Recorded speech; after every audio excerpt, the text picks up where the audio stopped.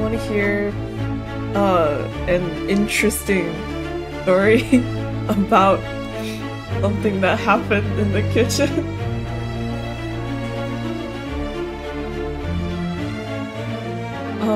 So yeah. So a while ago, like no. So like 2-ish weeks ago, I had a bunch of blueberries that were like kind of about to go bad. Like they were getting wrinkly, they didn't look very good, you know? So I was like, okay, I have to use all these blueberries somehow, but I don't want to I don't want to eat them because they don't look very good anymore. So I was like, okay, well, what are some things I can make with blueberries? And I went online to check and they were like, oh, you can make blueberry syrup with just blueberries, water, and sugar. I'm like, perfect. I have all those ingredients. I won't mess this up. And I didn't. I made blueberry syrup. And and it was fine, and it's great. But the issue is that when I made the blueberry syrup, I didn't have anything to put it on.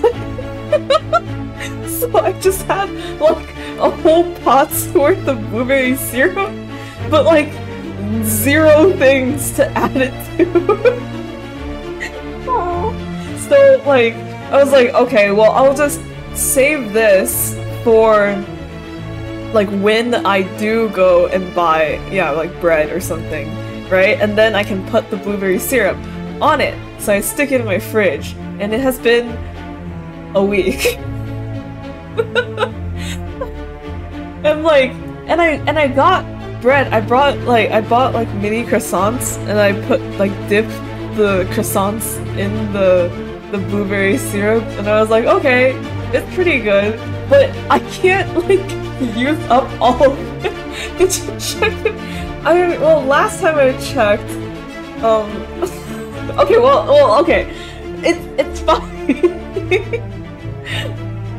But probably,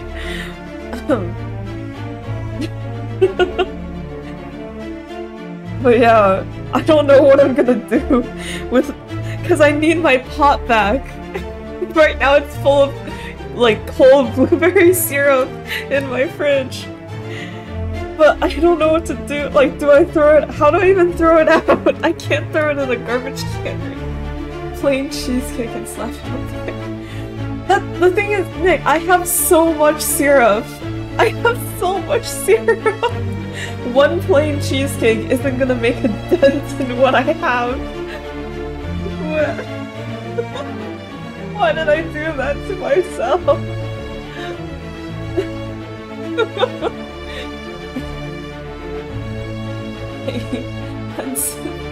You're a coward. I know, I am. Which is why I'm the perfect candidate to play the game. Time to get a lot of dessert. Alright.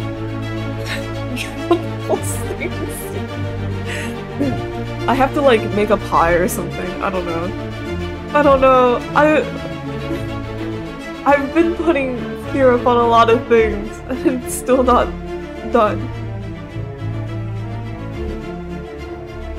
Okay. So anyway.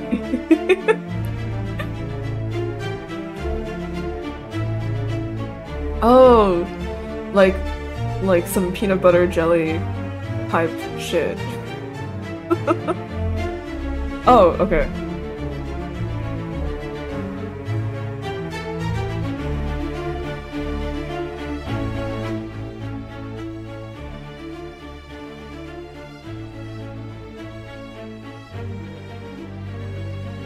What can go wrong with peanut butter? Like straight up peanut butter? That's what I read on the internet too, that you can just add it to drinks. But like, do I...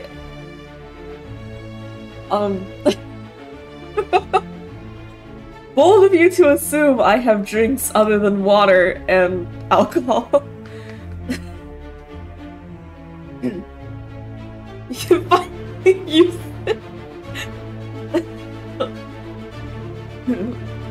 For Zay's 21st, it's not Zay getting drunk. It's me. Okay. Ice cream. It's like a little cold for ice cream. Which... it may not be for you, but it is for me. Nothing is too cold.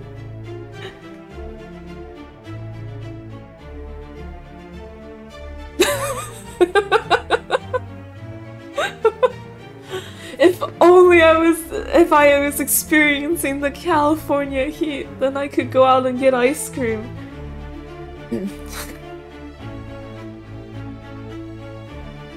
Alright, so, there's a game.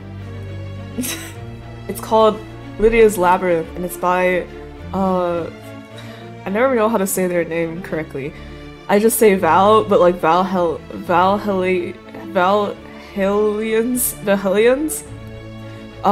They're the same people who made, Travel Devil last year. Which is the game about summoning a devil who like hosts like a not YouTube but DoomTube show showing off sites in Paris.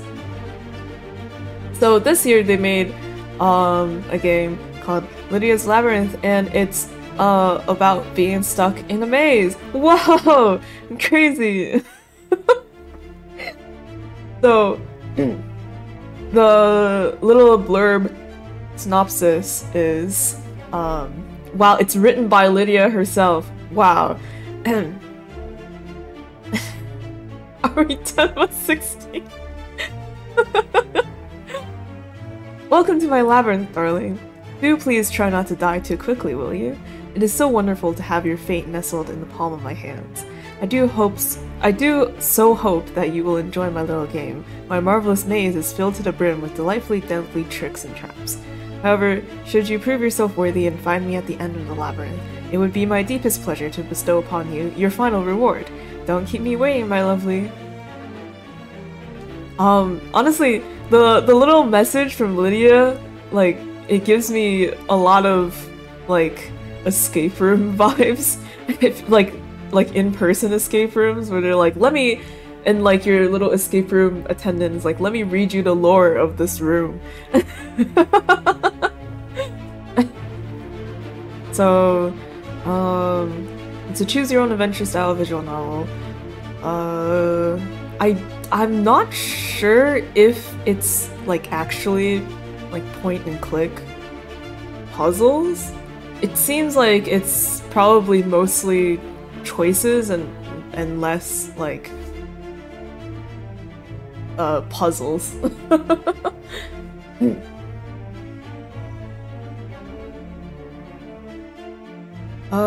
But yes, alright. And apparently there are 29 deaths. So that's great.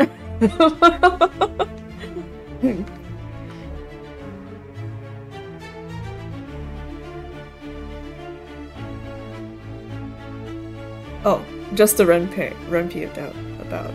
No, you gotta throw your credits in there, man! Oh, endings. Do not click.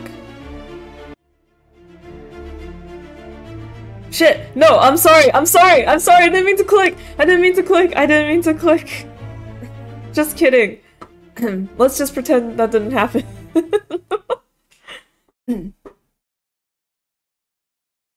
Okay. Bad luck can't last forever. Well, I mean, you should see my gacha pool. Okay. Hey, you should totally enter this contest I saw today for a free holiday. Here, let me sign you up. Just shut up, Siri, I'm not talking to you. How did you even what did I even say? What did I even say? Here, let me sign you up. Just listen to this. I mean, you've been lucky. It was Just, it was joke though. Win an all-expenses-paid trip to a real-life castle. Oh my god. Filled with hundreds of years worth of history in every stone. You will be greeted by your very own personal driver at the airport. Wow, what luxury! And chauffeured in style to your final destination.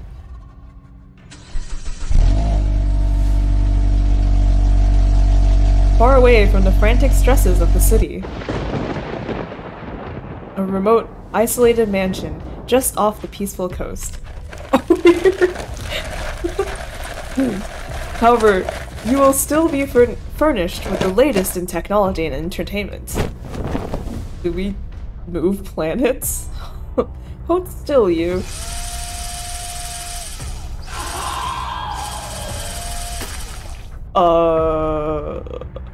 Once there, you will be escorted to luxurious accommodation. Dream house. Down you go, chum. You can rest assured that your every need will be personally overseen by the mistress of the estate. What have you got to lose? Nothing, apparently. Hi. Oh, darling. Aren't you just precious in your little jumpsuit and communication visor? What? Hush, my dearest. I can't tell you how enraptured I am to have you visit my humble abode once more. What is she talking about? I've never been to a hellhole like this before. Unless I have, and I forgot. Oh, oops. Getting you here was no easy feat, but only the best will do for my adoring public darling. What? And now that I have you, well, I'm almost giddy. Well, who am I? I don't know. Where am I? Well, I'm in a luxurious private estate, if the narration was to be trusted. What the fuck is going on here? Well, I'm in a luxurious private estate. Please, let me go. Well, why would I leave a luxurious private state? So by process of elimination, I've got to ask the... Oh wait, no, this is not who am I. That's who's Lydia. But we know... Doesn't matter. Where are my manners? Allow me to introduce myself. I will be your host for what is likely to be the rest of your pathetic mortal life. Oh boy, thank God. I'm the ruler of the night, the mistress of the maze. Lydia von Mercia... Every Spooktober I struggle with names. Yep, and the true heiress to the Dracul throne. Oh, vampires, right. But enough about me, my delicious morsel. Back to the business at hand. What am I doing here? Ah, my beautiful sacrifice. Allow me to illuminate you about your unfortunate predicament. I shall be your mistress of ceremony, as you, my sweetling, have been chosen to be the participant in the premier attraction of the night court. Oh. Lydia's Labyrinth! And then, like, you just see in the background, one of those studio audiences looking up at the flashing applause sign, and they're like, yay! Please clap. A wonderfully cruel gala of wickedness, where each year we test that pathetic, clingy attachment mortals have to life, no matter how insignificant they are. And that's where you come in, my darling. You see, we always try to find a number of souls whose impact upon the world has been so profoundly minuscule that simply no one would miss them if they were plucked from existence. But you, my succulent pet, you are so special. I have been searching for a spectacle such as yourself for a long, long time. So, you're going to be running the labyrinth all by your lonesome, so that I can give you my completely undivided attention. Okay. No, I don't get friends. Where? The oh so charming headset you have adorned with allows me to communicate communicate with you no matter where you are, as well as letting my public view your progress through my little emporium of conundrum. Those watching from the comfort of their devious lairs should be seeing the mortal's progress on the map on the left of your screens. Our poor prey here will have no such luxury and will have to blindly navigate their way to the end of our maze, with only their puny wits to guide them. However, if they can somehow solve our little brain teasers, they might just find some useful items or clues. A little something to add a precious sliver of hope to their escape. We're pitchless now. Do you think they can survive, or will they fall prey to one of our devilish traps? My fiendish friends, it's time to place your bets. So this is Mr. Beast.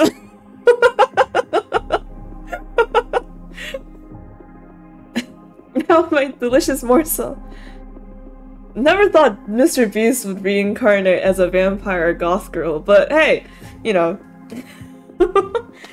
It's not the most impossible thing. Are you ready to play? What's in it for me? I'll get to the end. Then I'm gonna end you, if you say so. No, let me out.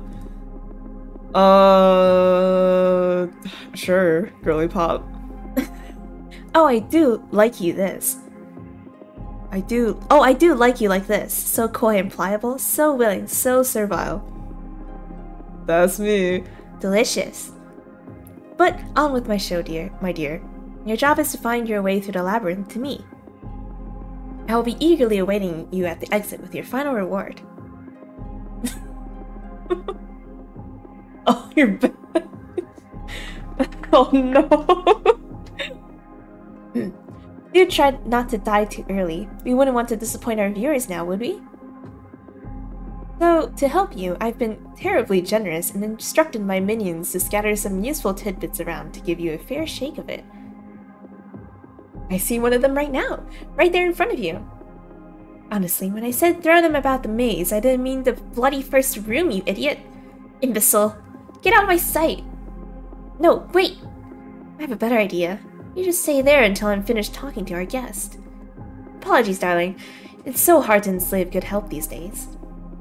It looks like that suitcase has been left for you. What would you like to do?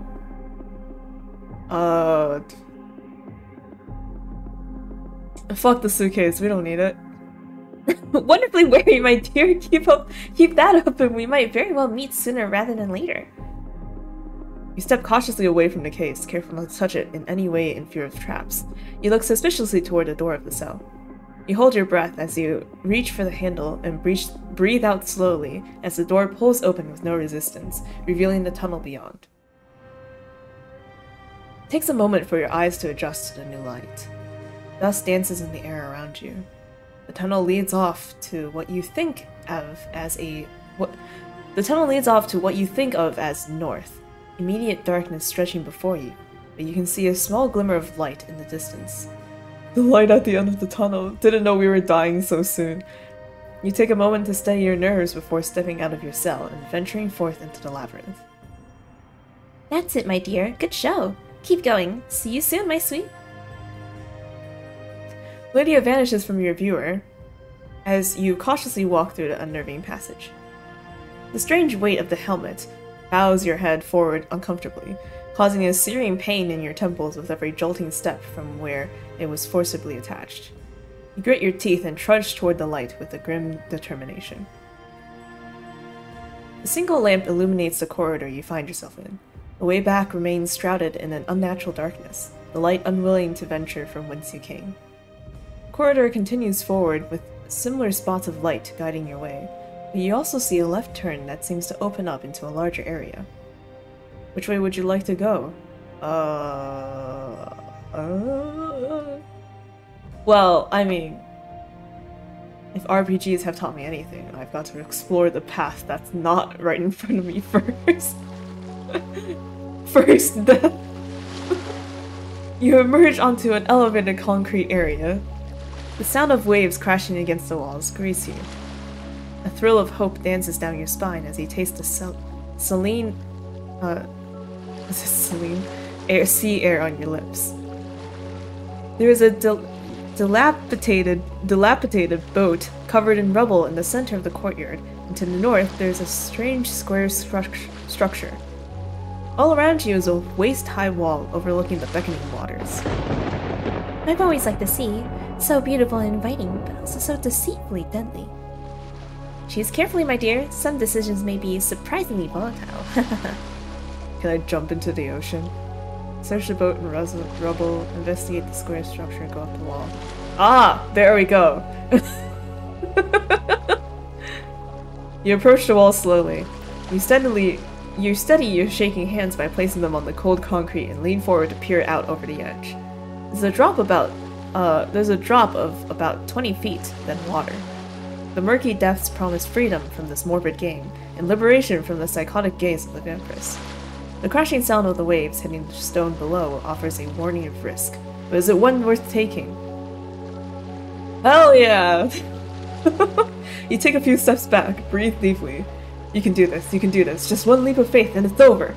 You gaze out over the coast, not too far. You can definitely make it. Yes, right. You breathe out slowly, deliberately. Then you spring forward, a few steps, leap, then air. Did we actually make it? Time seems to slow. Do a backflip! Time seems to slow. The water moves lazily back and forth. All sound is drowned out by the gusting wind. You feel your lungs, close your eyes, body straight, ready to hit the water. Warning. What? Red flashes in your visor. Oh no, did I go too far?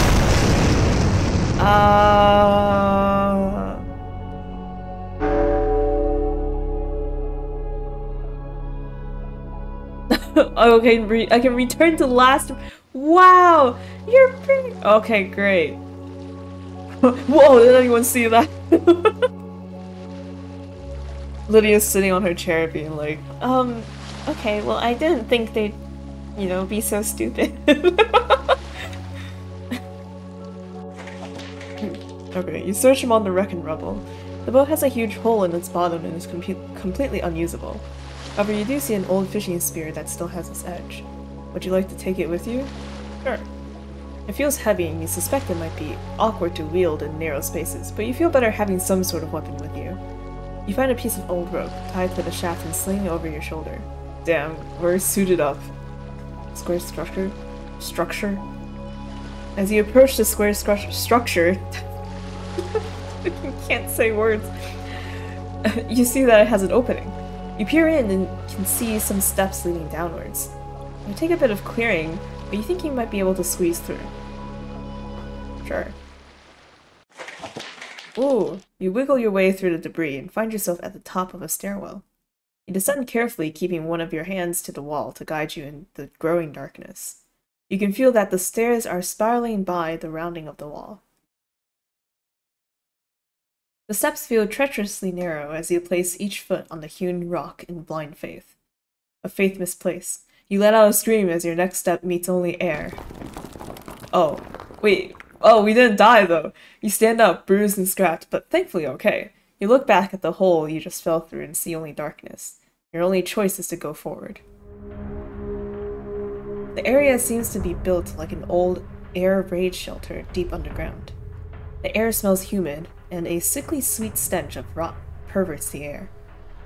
The junction itself seems well made, but as you look to the northern route, you can see that it seems almost freshly made. Painted white walls end and are replaced with freshly hewn rock. Shit, we should have just stayed on top. The jagged stone constricts the deeper it goes. You may have to crawl if you wish to venture in. The path south leads to only darkness, whereas to the east there is a white door. Which way?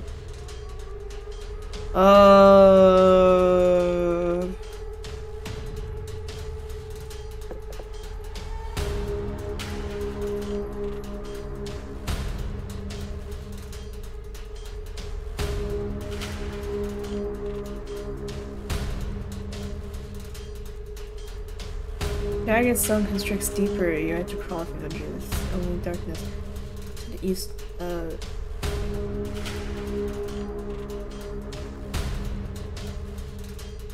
The door? Oh, girl. You enter a room with 5 white doors on the northern wall. To the south lies a dark path with a distant solitary light. Welcome to your first real test, darling. The generous soul that I am, I have furnished you with 5 options. I know, I spoil you, darling. Each of these doors lead to a different devilishly delightful challenge that will either lead you to your doom or perhaps a little closer to me. Cross for cross. The sign of safety and health. Kiss, kiss, darling. Do try not to die. Ciao, my lovely. You look at the different doors in front of you. There doesn't seem to be any discernible difference to them, other than the emblazoned icons that each wear. Which will you choose? The dark southern path. What? So there's would you still love me if I was a worm? There's, a heart across waves and tree.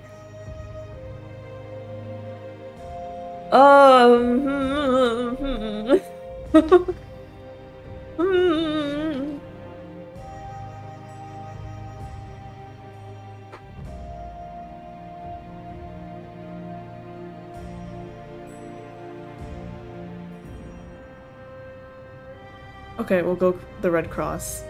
Oh wait, I guess I'll... Oh.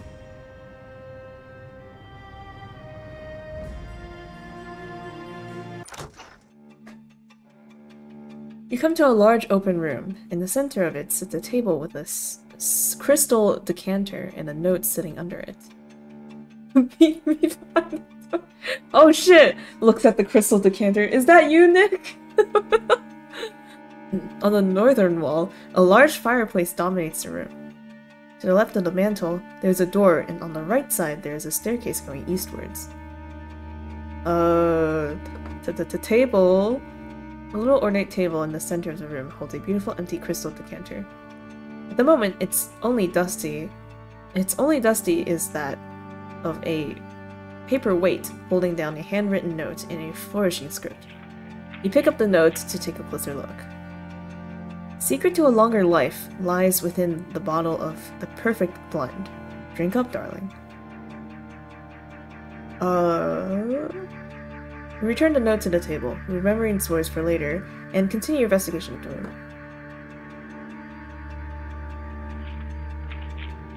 Oh, it's the same thing. Okay. Fireplace.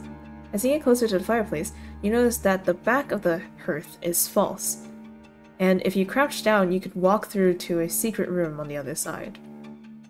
Oh! I can leave through the fireplace! Interesting! Well, I mean... might as well.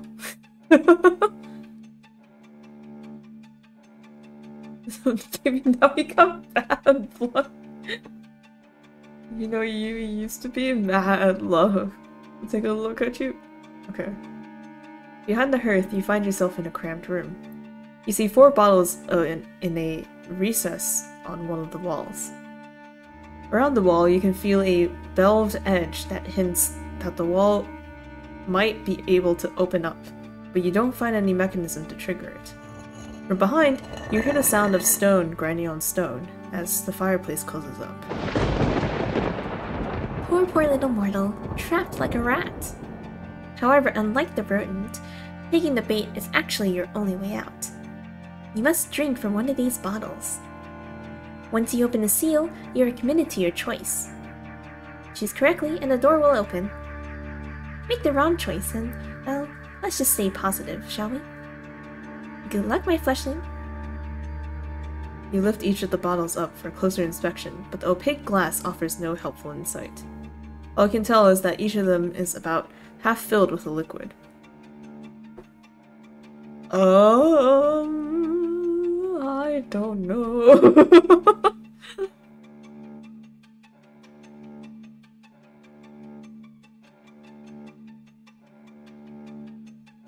Drink from one of these bottles.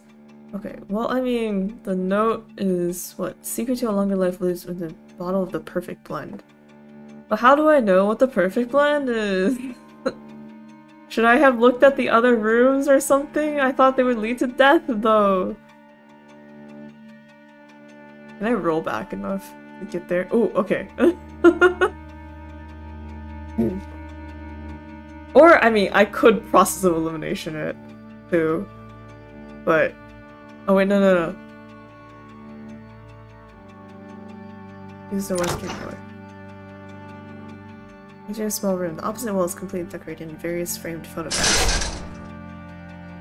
You step forward to take a closer look when suddenly the floor drops from under you and fall into darkness. Jagged rocks slice at your face and clothes as you slide down a stone chute. You try to slow your descent, but are unable to find anything to grip or gain purchase. You feel the rush of wind as once again you are ejected into the open air. Are we dead? You land with a crunch and crackle. You scramble to try and right yourself from the rubble pool you have been deposited in. Your eyes slowly adjust to the electric light after so long in the darkness. Look around to examine the unstable ground you find yourself in, and a mound of grinning skulls and bones stare back. Startled, you fall back, pressing tightly against the wall as you stare down, wide-eyed, at the horror of such a mass pile of bleached white cadavers. The smell of death hangs heavily, and your mouth is filled with the taste of salt and ash. How are we alive? I thought we died while falling down. With every movement, you create an unnerving rattle of sliding bone on bone. On the other side of the bone pit, you see a corridor leading northwards, but to reach it, you must crawl over the remains of the dead. I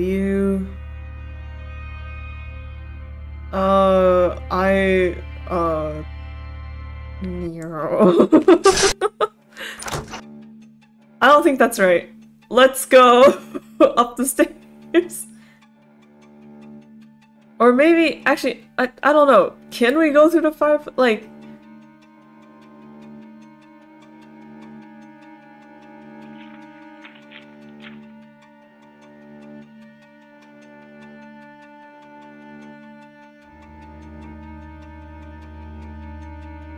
There has to be something that hints at, like, which bottle is right?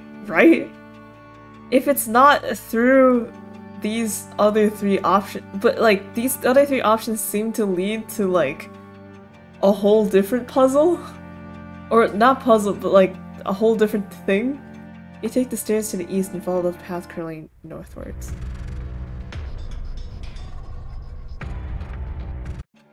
Okay, you know what? Never mind. We'll crawl through the things. You dig with your hands in the pile of the departed, not sure what you were searching for. With every bone shifted aside, another victim slides in to fill its place. What a macabre hound you are! Girly Pop, shut up. Really, rummaging gleefully in discarded remains of your predecessors. Trying to find your favorite bone, my little poochie? Would you like to bark for me as well? Ha ha ha, okay. Ignoring her taunting, you continue your search until you are rewarded with a glimpse of something metallic, just as it slides out of reach. Get it! You scramble quickly and your hand closes around a long key. With no label or unique features, it's not clear what it might be for, so you put it in your pocket. Keep digging! It's hard to fit in the size. Oh no. After the success of finding the key, a curious rush of adrenaline overcomes you. What else is buried here? It could be anything. Riches, keys, necessary puzzle items. You dig feverishly. You see a red glint coming from within one of the skulls. Using both hands, you scuffle with all your might as the red glow grows stronger. Oh, hi. Something latches around your wrist and starts to pull you downward. You try to struggle free, but the nothing will slow your descent. Dragged under the canopy of bones, you come face to face with the glowing red eye skull. It cackles hauntingly as it continues to drag you deeper into the pile. Oops. Too deep. Leave. You slip and fumble your way across the avalanche of death, eventually landing towards solid ground. Of course, that was my plan all along. Pool is clear history, never happened. You get to your feet and stare at the path ahead of you. The passage rises in a slight incline out of the bone pile and up towards another entrance. The floor is wet and slippery with what looks like a constant flow of blood. Ew. The journey is slow going as you place each foot and hand with care. An eerie glow emits from the gaps in the walls, pulsing as you make your way up. You think you see movement in the glow. Startled, your foot slips out from under you. Oh. You start to fall, the crimson current trying to pull you back to the pit, when suddenly a spectral hand latches onto your wrist. You get your feet back under you again and watch as the hand drifts toward the glowing wall, finger crooking in a beckoning fashion. Follow a hand toward the glow, head towards the entrance, go to the bone pile.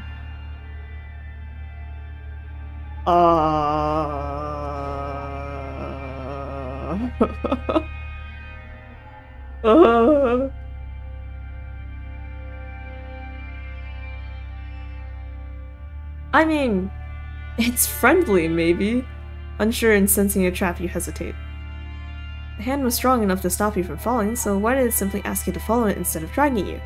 Was it too weak after taking corporeal form? Was it a lure to something worse? Or was it one of the souls lost in this hellscape trying to help? Consider all the options, but fall under the idea that if it wished you harm, it would have just let you fall. Carefully, you strafe toward the glow. Once there, you grab hold of one of the struts, securing yourself as the hand reappears carrying a small bell. It presses it to your free hand, and as you touch it, you hear a whisper in your mind. Sound the toll, to come home those caught between life and death. Okay. Trapped in perpetual servitude. Release them. The final words echo in your mind as the hand evaporates into the wall. Head towards the entrance, go to bone pile. It's slow going, but without any further incident, you make it to the entrance. You enter an old boiler. Steam hisses at you from multiple leaking pipes. Air feels suffocating and reeks of oil and sulfur. A huge boiler dominates the room with various dials rattling worryingly. A ladder leads up to an overseeing room with a door, and a door leads eastwards.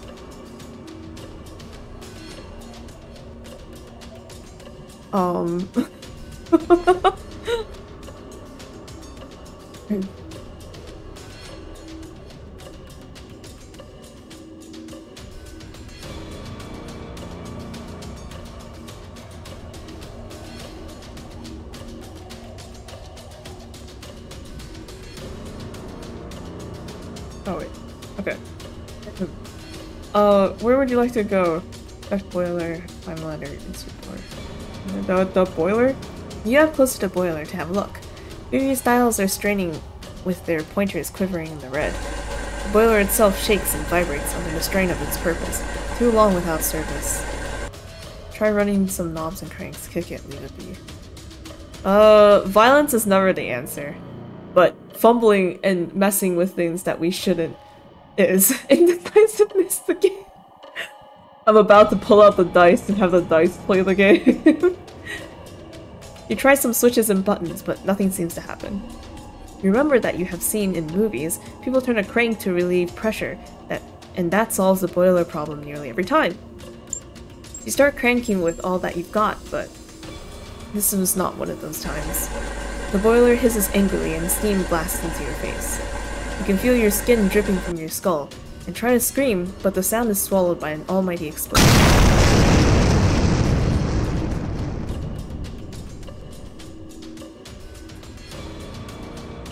Well, I guess yeah, I should have known that was coming. I knew we should have had that service before we started the show. There is always just so much to do. Must have slipped my mind. Poor dear. Oh well, there's always next time. Be a dear and clean the stuff up and reset for next time.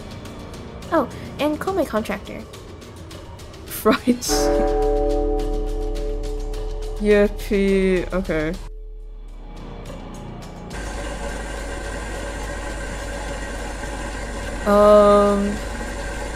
Expect a boiler, but just like...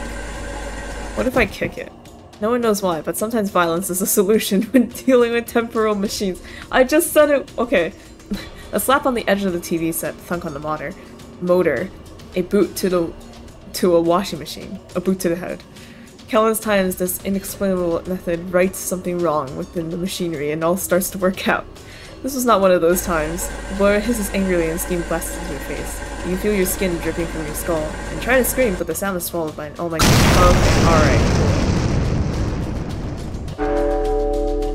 That's thanks guys.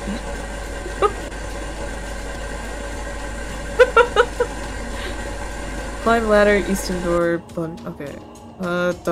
Climb the ladder. You climb the ladder and find yourself in a control room, with a desk filled with switches and buttons. Screens depicting security footage of the labyrinth shine on some of the consoles. You go in? Sure. You climb into the room and are amazed at the amount of tech and machinery that greets you. A myriad of lights, buttons, and dials, all of which you have no idea what purpose they serve.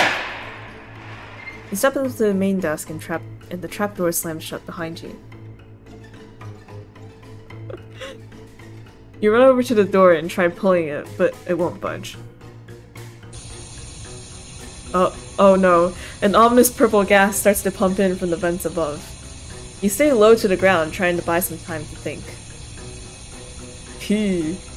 You dig the key out of your pocket and shove it into the gap in the hatch. It springs open, you fall from the platform, crashing to the boiler room floor. A cloud of gas engulfs the control room above, preventing your return. Return to the boiler room. Well, that accomplished negative things. Go in. Use the controls. Okay. Tampering things. Why are you tampering things you don't understand? Though I can understand them, Lydia! How am I supposed to grow if I don't learn from things I don't know? It's a shame that it had to end this way. I was growing quite fond of you for immortal. I was so looking forward to meeting you in the flesh, but rules are rules. You understand, I'm sure. Sure. Okay. Alright. I mean, I might as well use the key and whatever. Inspect boiler, eastern door. You follow a passage until it, opens up into a large, run-down room. Once it might have been a grand hall, but now it's nothing more than a crumbling ruin. A stench of bodily excretions overwhelms you and threatens to empty your stomach. Ew. You spy a few shuffling bodies moving aimlessly around the squander, unaware of your arrival for the moment. You can see passageways leading both east and west, and to the north. There's a door. You think you can use the broken pillars and rubble to creep your way to either the east or west passage without drawing attention, but to get to the north door, you'll need to somehow get past the roaming thralls. Which ways? Broken pillars, creep your way to either east or west without drawing attention. The north, you'll have to get past the roaming thralls. North it is! You move forward from the rubbish heap to brick pile to crumbling wall, trying to inch closer to the door. Take a moment to try and observe the monster's movements to gauge any patrol or reason to their shuffling, but you find none. Yes, so sad. Sometimes my gift just doesn't take, and what's left is an empty husk. What? Not dead, not alive, no thought other than hunger. Absolutely useless as servants, but surprisingly vicious when provoked. I like to keep them as guards of a sort. They're not picky eaters, so proceed with care, my succulent one. Perhaps you might join them? We'll see very soon. So soon. Oh, I shiver in anticipation. How should you proceed? Run for it, sneak, walk normally, ring bell, attack, go back. The bell, right? It's because it was talking about, like, the little ghost hand was talking about something with the other ghosty figures. You remember the words the spectre told you. Caught between life and death. Yeah. You take out the bell it had given you. It looked so insignificant, like any bell you could have seen in countless schoolyards across the world. You risk sounding it? The ghost had asked you to free them, but what if all it does is alert the thralls to your presence? Is this some sick joke? Let the lamb ring its own dinner bell. Oh, let the lamb ring its own dinner bell. What do? Ring the bell.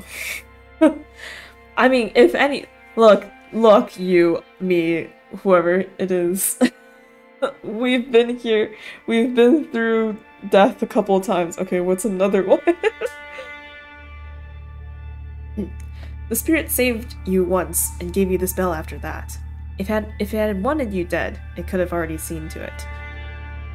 Deciding to trust the spirit, you tighten your grip on the handle, knuckles cracking. A bead of sweat glistens on your forehead as you watch the throng of thralls stumble around the room. It looked like more had entered the room since you got here. It was now or never. With grim determination, desensitized. Yeah, what's another death? With grim determination and the fate already decided, you stand up from your hiding spot and ring the bell. An almighty gong resonates through the room, more befitting a church bell than the small trinket you carry. The shock of the sound wave ripples through the furniture and throws you from your feet, crashing through a pile of fallen floorboards. You struggle back to your feet, ears ringing and head pounding. All around the room, the corpses of the damned littered the floor, unmoving, finally at rest. Well, that was easy.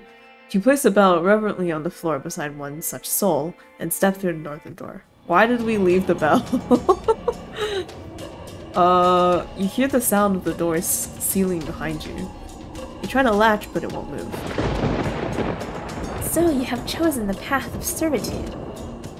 How marvelous. The path of what? I have longed to have you prostrated before me for the longest time. Okay. To be my eternal slave.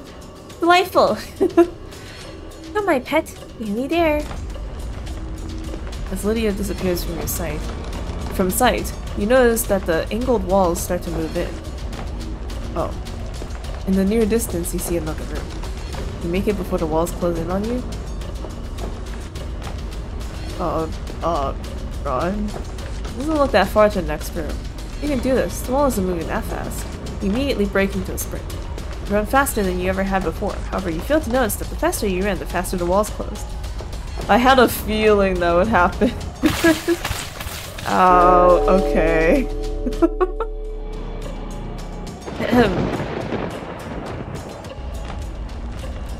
Crawl. You take a second to observe the closing walls. They were definitely angled so that the top was narrower than the bottom. Also, Lydia had referred to this area as the path of servitude. She was exactly the kind of sadistic megalomaniac who would be thrilled at the chance of making her prey crawl for her pleasure. Yeah, we should not be crawling then. We should like go down, not on all fours, but on our stomach, and then like inchworm across the floor. Just make it as unsexy as possible. Getting down on hands and knees, you begin to crawl toward the next room. The walls brush your hips as you near the end, but you keep on undeterred. You manage to pull your toes clear just as the way back completely closes.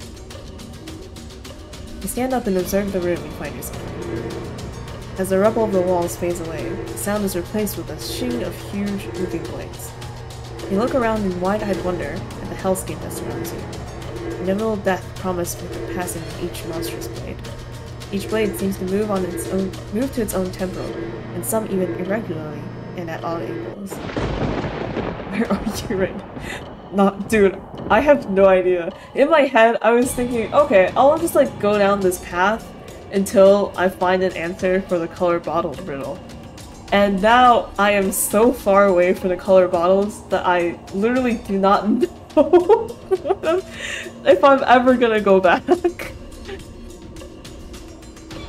Hang on, let me double check something.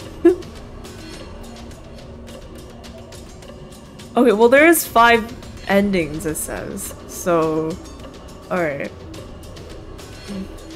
But like if it's a maze, I feel like don't mazes like have only one entrance and exit, right? Oh, huh. Huh? Oh, I'm so glad you get to see my prized collection. Prized collection of what? Donuts? Engineers said it simply couldn't be done, but with some gentle persuasion, here we are. Although it did feel like we were going 2 steps forward and 1 step back at times. Hahaha. It's always 1 step forward and 3 steps back. How would you like to proceed? The fuck? Dance. Alright. Dance, dance, revolution. He stands still for a moment, simply listening to the rhythm of the blades. Oh, blades. Dude, my mind is slow. You close your eyes and feel your body start to move on its own. In your mind's eye, you're no longer in the Hell of Horrors. No, you're on the marble tiles of the butcherist royal palace. You spin and step in a dream. The blades surrounding the beat. 1, 2, 3, 1, 2, 3, 1, 2, 3. Hi. You picture yourself twirling in time with Lydia's face fills your vision, startling you from your reverie, just as a pendulum grazes your cheek. You fall back in shock, losing your footing. You look back at the room of death you had just rolled through, unable to comprehend what had just happened. You've never been to a royal palace. Not with her. Surely not Lydia. Wonderful! Breathtaking, darling. You are dazzling, my dear. I'm so glad something remains. It will all be the sweeter. It will be all the sweeter when we meet. Lydia. Now, focus. You pick yourself up and enter the next room. You enter a small room with what looks like a well in the center covered with writhing barbed vines. You inch closer to peek into the hole. Oh, hello! A hand shoots up between the vines, fingers curled in agony. The vines wrap around the wrist with razor thorns slashing into their captive. The hand falls back down, and a scream of pain comes from below. You cautiously peer in and see a thrall cradling its injured arm, looking up at you. However, unlike the others you have encountered so far, this one's eyes still show awareness and intelligence behind them. Please! Please! Release! The creature pleads, obviously struggling to find the words it wants. I think it's finding the right words. Open! Yes! Open! Why should I? A reasonable question after the ordeal you have been through. Sympathy wells up inside you for this wretch, but experience also advises caution. If I free you, how do I know you won't just kill me? I'm sorry, I can't risk it. You turn to leave. Oh, okay. No choice, I get. Free will is an illusion. And freedom for that guy is an illusion. You turn to leave. Huge, ornate double doors lie ahead, signaling the end of your odyssey. You take a step forward, and the hissing voice calls again. Please, open, kill. You see? You turn back, soul-wrenching, logic and heart colliding over the best course. I can't open it. You'll just kill. Yes, kill, mistress. You're taken back in shock. Kill mistress? Yes, open. You take a moment to think. What? Why should I free you? Revenge! The creature snarls. Open! Oh, okay. Inspect vines. You take a closer look at the vines caging the prisoner. They seem semi-sentient, pulsing and writhing towards anything that gets too close. Vicious barbs cover their lengths, like living razor wire protecting the pit. I think it might be possible to pull the vines aside to make a gap for the thrall to escape through, but you will definitely get injured in doing so. Those razor vines were too eager to coil, crush, and slash any vulnerable flesh nearby. I mean, I feel like if I create an opening and this guy does come out, like, it'll just end up killing Lydia, but like, it seems like we have some kind of history with Lydia. I don't know, so it doesn't seem like we should immediately push for her annihilation. Then again, she has also possibly threw this guy into the well, but like, you know, hey, maybe we're into that. Okay, let's just leave. Better to safe than sorry, you tell yourself as you approach the ornate door. No! Yeah, suck it. Please open! Ignoring its pleas, you shove open the doors and step out of the labyrinth. Can't believe we're here. Maybe we're okay. Hey, I'm not here to judge MC for what their tastes are, okay? Finally, after so many ordeals and trials, you stand at journey's end. Hi. Rising from her chair, you come face to face with your tormentor, the mistress of the maze. The vampiress, Lydia. Congratulations, darling. You're breathtakingly marvelous. Hello?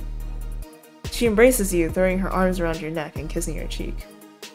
So few have made it here in all the years of running the labyrinth. I was beginning to think I would never be at the pleasure of meeting a contestant in the flesh again. Such a valiant act is deserving of a fitting reward, I think. And oh my, your escapades have certainly been entertaining. Now choose, my pet. No, fuck you. I want to die.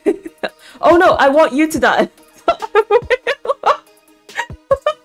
I thought this was right. I want to die and spear. I was like, shit, we stab ourselves? That's crazy. No, no, no, come on, she.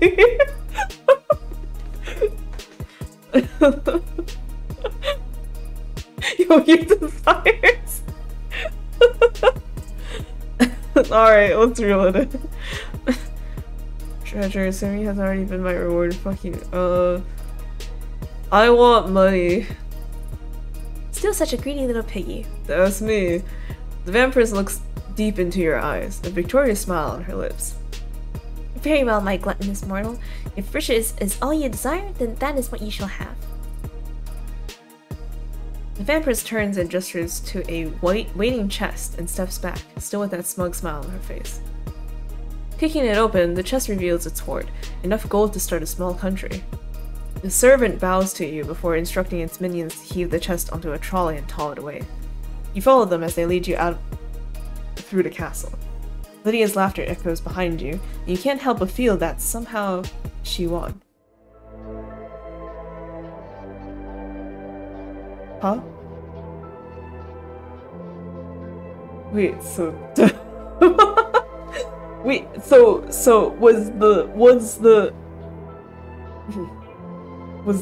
but we have the money, but what happened to us then?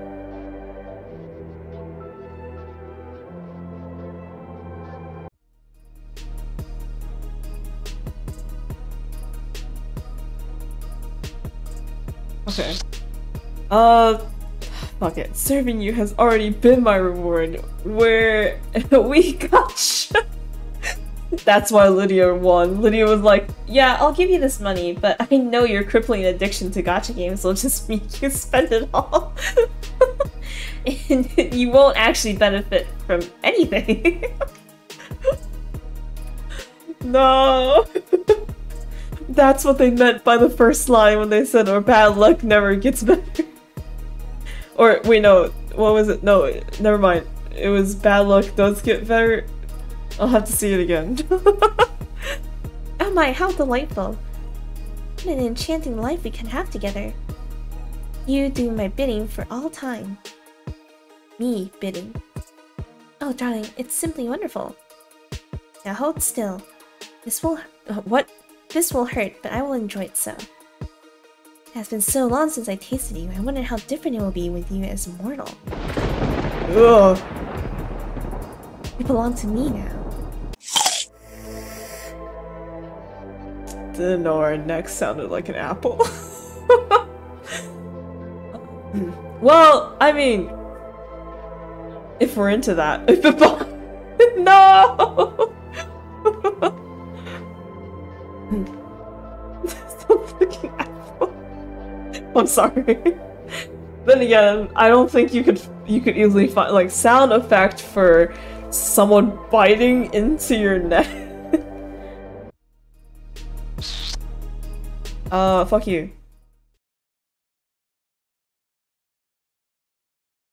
I was hoping that when we meet face to face, you might have learned a modicum of respect for your superiors. I have endured your comments throughout this broadcast, knowing that you shall taste all the sweeter when I finally get to drain you dry. I heard every single word.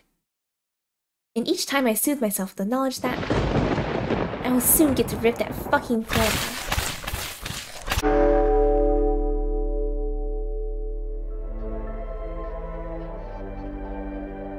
What a messy apple that was. Okay, cool. Great.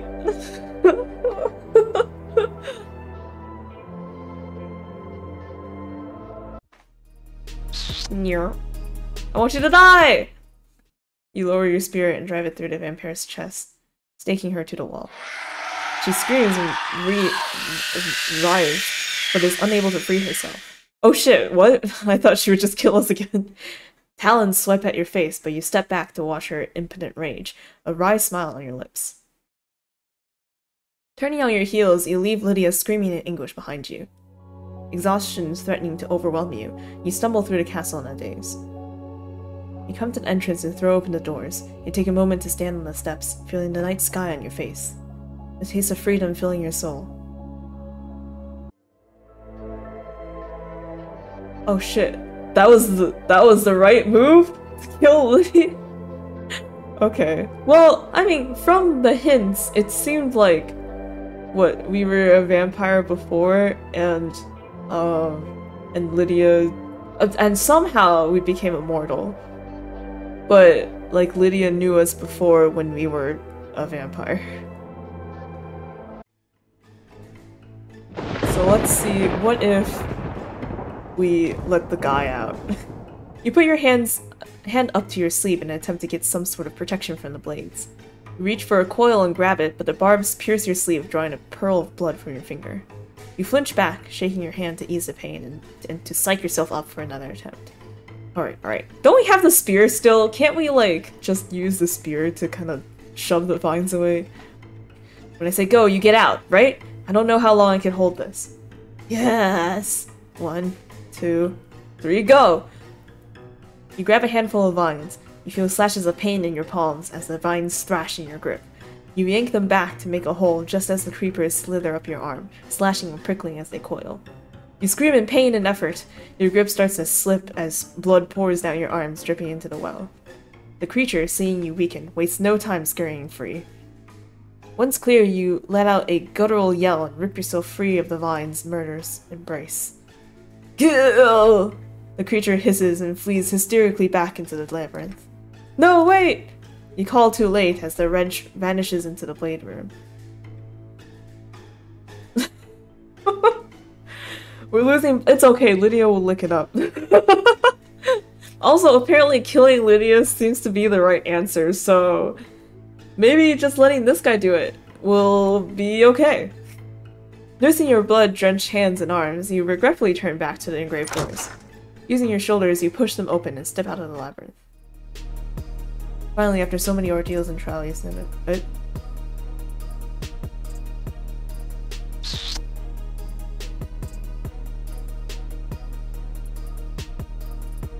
what? Where's the...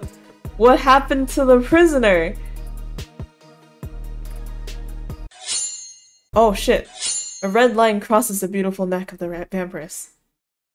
A look of shock contorts her beautiful face as her head slides slowly from her shoulders.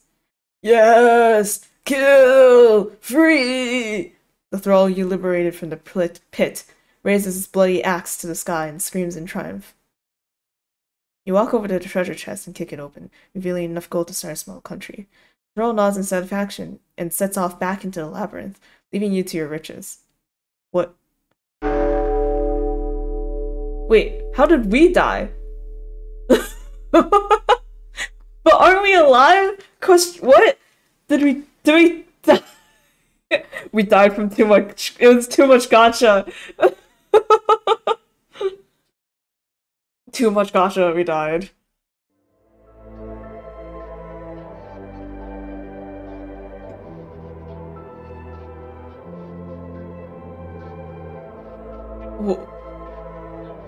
Help.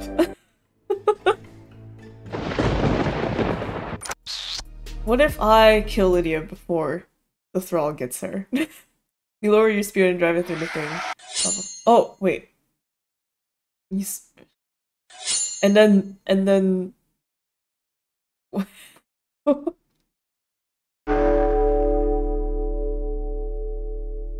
Huh? With the head severed, the staked body disintegrates to ash and your spear clatters to the ground. The head of the vampiress rolls to your feet and you pick it up by the hair and toss it to a nearby servant who drops it in horror. The thrall nods in satisfaction and sets off back into the labyrinth, axe hefted for more bloodshed. Exhaustion threatening to overwhelm you, you stumble through the castle in a daze. Come to the entrance and throw open the doors. Take a moment to stand on the steps, feeling the night sky on your face.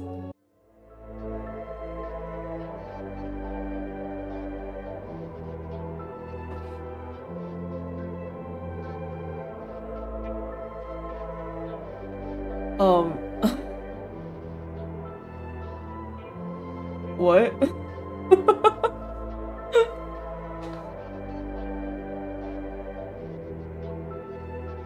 Okay, well... Huh? Okay, well one of the ones where we die, right? But the prisoner thing kills her before?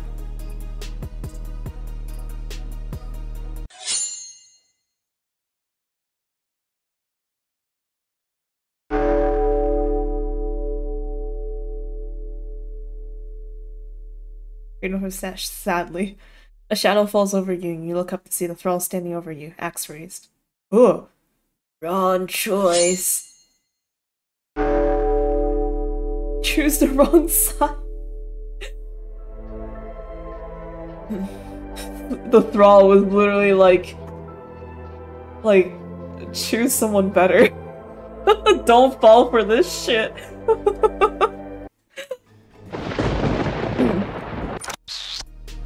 Okay, fuck you.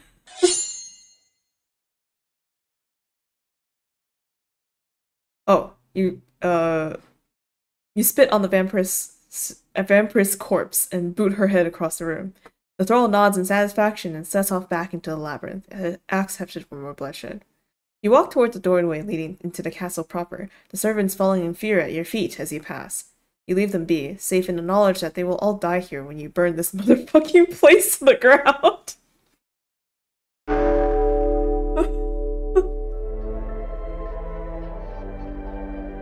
Oh. Okay. Well, I mean, that answers a lot of things. Okay.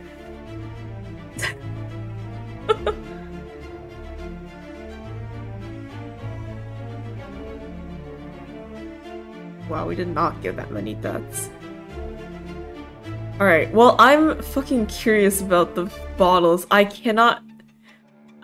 There was, like, nothing, like, to tell me which bottle to drink.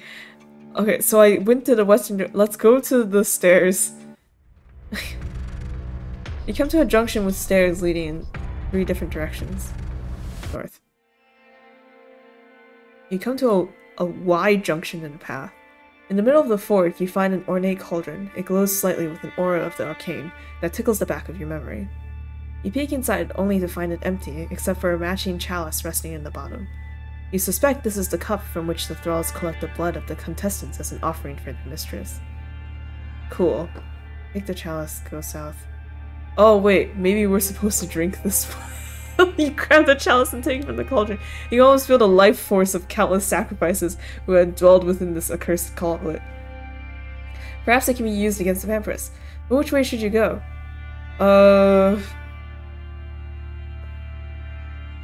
Girl. I don't know.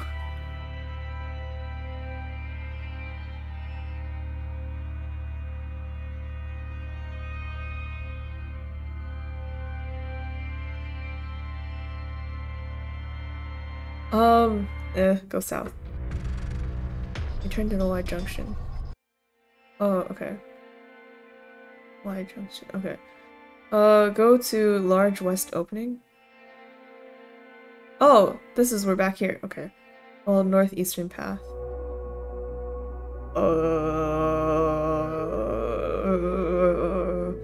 You follow the path, cautious of what might await around each bend. It's not long before you come face to face with the painted visage of a gargoyle carved into the wall. You notice that a parallel path also leads to this wall from the opposite direction. Wow, that's a face. Inspect gargoyle. Actually, here's the funny thing you can do the next time you see any sort of statue or stone carving with any resemblance of a human face, right? Not the weird face, no, stop! So, one of my friends used to do to the statues is that they take their finger and they pick the nose and then they shove it in their mouth. Just like completely out of nowhere. It would be like the statue of like, I don't know, some guy at like a Chinese restaurant, and then you just walk up and pick the nose, put it in the mouth. That's all I can think of when I see this.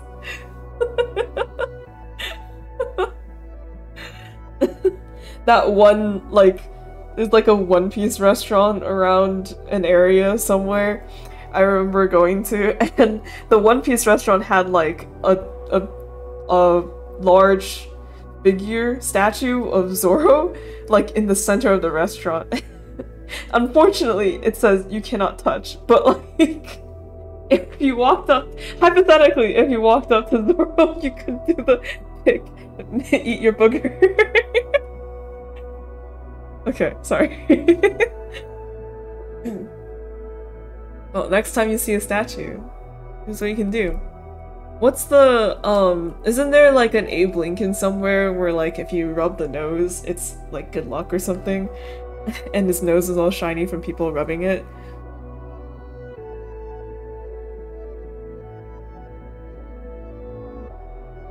Yes, okay. Lincoln's tomb and lucky nose. Yes. Oh, yeah. So, like, instead of rubbing Lincoln's nose, you could just pick it. Twice the luck! Okay. You inspect the gargoyle closely, its hideous face contorted in hellish hunger, mouth agape. The stone of the tongue appears to be a slightly different shade from the rest of the sculpture. I wonder if it would feel different. Is it a hidden switch, or could it be a trap? You want to put your finger in the gargoyle's mouth? Hell yeah. You wince slightly as you slide your finger into the gullet of the statue. You feel the tongue click down and you quickly whip your hand away from the rock just as it starts to shudder. Dust and rubble starts to fall to the ground as the entire wall starts to shake and slowly rise. Okay. As the last tremors fade away, you find yourself before an extravagant-looking entrance hall. Luxurious carpet softens the floor underfoot, and you can feel the welcome warmth of the candelabras from here. A dual staircase lies at the other end of the room, with one case heading left and the other right. Congratulations, darling! You have made it to my humble abode, but we are not quite through with you yet, are we, my loyal viewing subjects? Of course not. So in order to make it to me and your grand end, you must choose which staircase to ascend. And I think making it this far deserves its own modest reward. I know, I spoil you, but I do like to treat pets who please me. And you, my dear, have been marvelously pleasing. My appetite has definitely been whetted. So I think a clue for what lies ahead is well deserved, my sweet. Now, of course, all paths inevitably lead to yours truly, but the road you choose will have its own unique, shall we say, thematic challenges. The left stairway will take you down the path of sacrifice, whereas the right will bring you to the path of reflection. Both will be frightfully dangerous for you, but also terribly entertaining for me. Choose well, my lovely. Which way? Didn't we go down this path? You had only entered this contest because you felt you had nothing left to lose. If this labyrinth had any silver lining, it's that you are now acutely aware of how precious life is, and no matter the struggle you have, the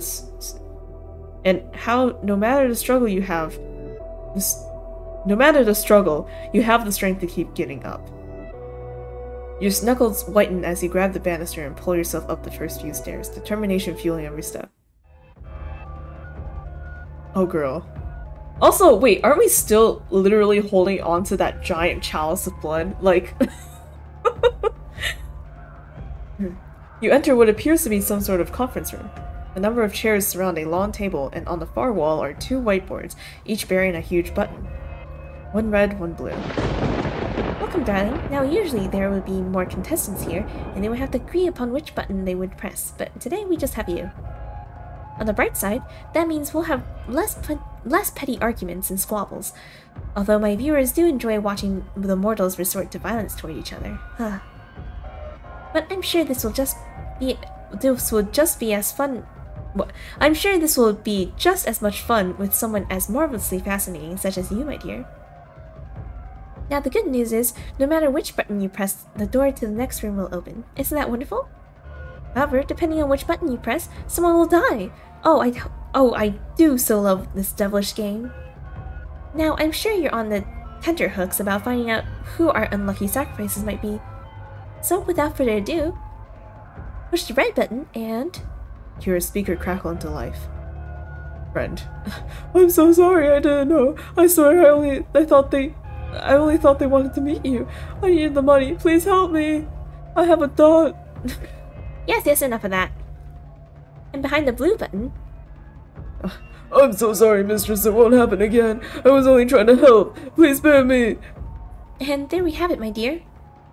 Choose the red button and the so-called friend who set you up and sent you to play my little game will die. A woman you have worked for— Oh, a woman? Oops.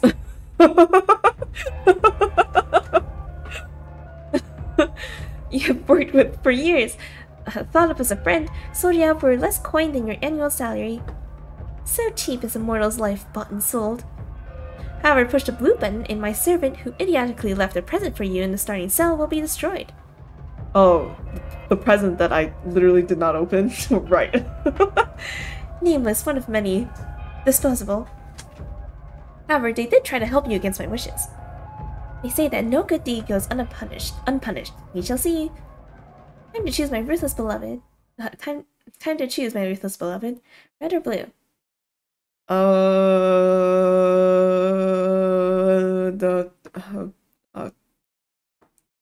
Where's the button for I literally don't care?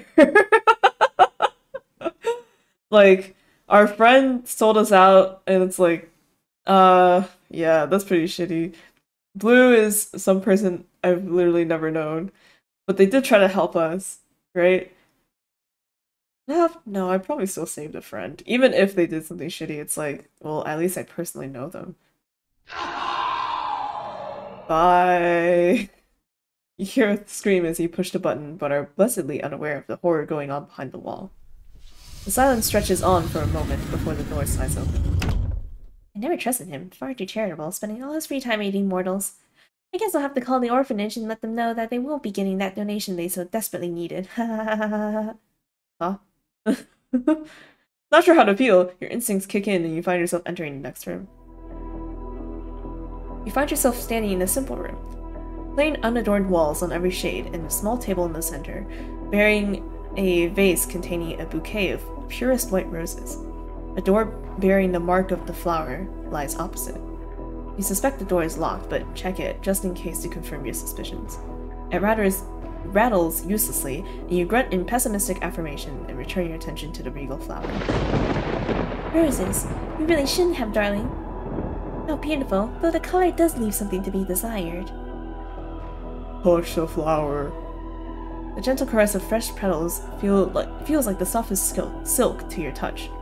The incarceration of unblemished innocence. Hush the thorn. They that dares not grasp the thorn, should never crave the rose. The thought brings a wry smile to your lips. You extend a finger allowing the thorn to prick deep. A bubble of purest claret forms on your fingertip. A morbid fascination forms in you as you stare at the bead of life swelling from such a small puncture. So we touch the thorn, and our finger is bleeding, right? And then we touch the flower to color it red. But don't we literally have a chalice full of blood? Can we not? Can we not do some Alice in Wonderland like type shit and just like dip the flowers in the chalice and like, hey! You hold your hand over the petals, the blood droplet hanging precariously over the pristine innocence of the bloom. You clench your hand and the droplet falls. The corruption of scarlet spreads quickly, the petals drinking deep the yes. The blood pulses through the flower veins as the stained petals flaunt their new crimson coat. Simply ravishing. The door swings open, beckoning you to the penultimate room. You step forward into an entrance hall. A huge ornate door heralds an end to the labyrinth and promises an encounter with its mistress beyond. However, in the hall there appears to be a large stone fountain. The font is still at the moment, but you notice what appears to be an odd stone nesting on top, plugging the spout. What would you like to do? Remove plug, I guess. It takes a bit of forcing, but you manage to remove the stone cork and throw it aside. You start to hear bubbling within the sculpture. It is closely followed by the trickle of liquid. Oh no! Not the blood! What about my chalice blood? Scarlet dashes the stonework as it flows forth from the spout, cooling in the fountain basin. Blood.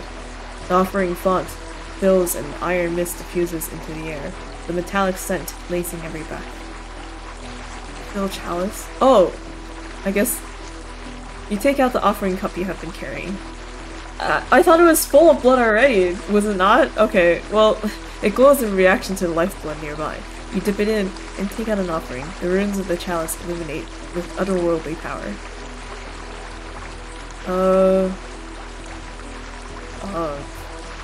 Might as well give it to Lydia. Walking carefully with the cup, you push the door open with your shoulder and step out of the labyrinth. Hi, it's us again.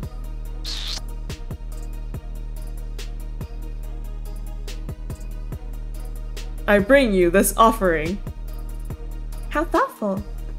You know, I could use someone like you around here. Could help being so hard to find and all. And you, my dear, seem fabulously adept at knowing your place and understanding that I will forever be above it. What do you say? What an enchanting life we could have together. You doing my bidding for all time. Me bidding. Oh, darling, simply wonderful. As you wish, mistress. Marvelous, ha, truly marvelous. Now hold still, this will hurt, but I will enjoy it now. It's been so long since I tasted you, I wonder how different it will be with you as a mortal. Wait, so we still get apple chomped. Every time we submit to Lydia, she just eats us. Or I don't know. Honestly, I'm not super familiar with the vampire lore. Isn't it like when a vampire bites you, but like if you don't die, then you just turn into a vampire? Question mark. Also, this does not answer my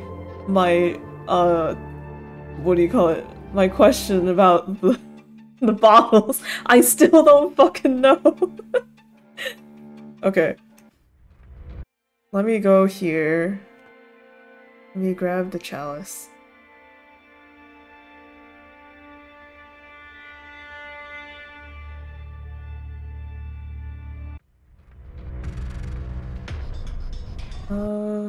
No. This was that. This was that. South? Oh, that was back here. East.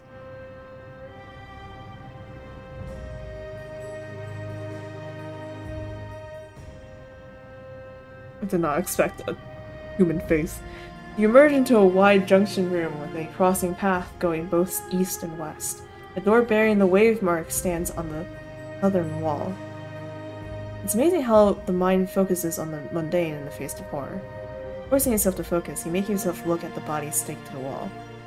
The poor soul, with its arms and legs drawn apart further than should have been possible before having spikes driven through its flesh and into the rock itself. Thinking the wretch to be long dead, you draw close to inspect it further, when the head lifts and unseeing eyes open wide. Rainfield? My congratulations to you, Wanderer, on making it this far through my latest Master's Labyrinth. Yet the true trial still lies ahead, I'm afraid to say. To complete the duty bade me by my previous master, I must ask, what think ye of the Lady Lydia? She has a beauty uncompared. Her eyes haunt my mind. There are not words to describe my hate. She is a demon that must be slain. She is my mistress. My only wish is to serve her. Why is there no, like, in between? What did you miss? I've just been going through and seeing, like, what the other puzzles have, since, like, there are hints to kind of, I guess, like, the backstory of MC, but I've just been extra lost. We made it to the end again, but this time with the chalice, and we filled it up with blood, and we gave it to Lydia, and we were like, Lydia, let me serve you. And Lydia was like, ooh, that sounds great. And then she bites her neck with the apple sound, and we still die, assumed die. Unless we turn into a vampire. I forget how vampire lore works.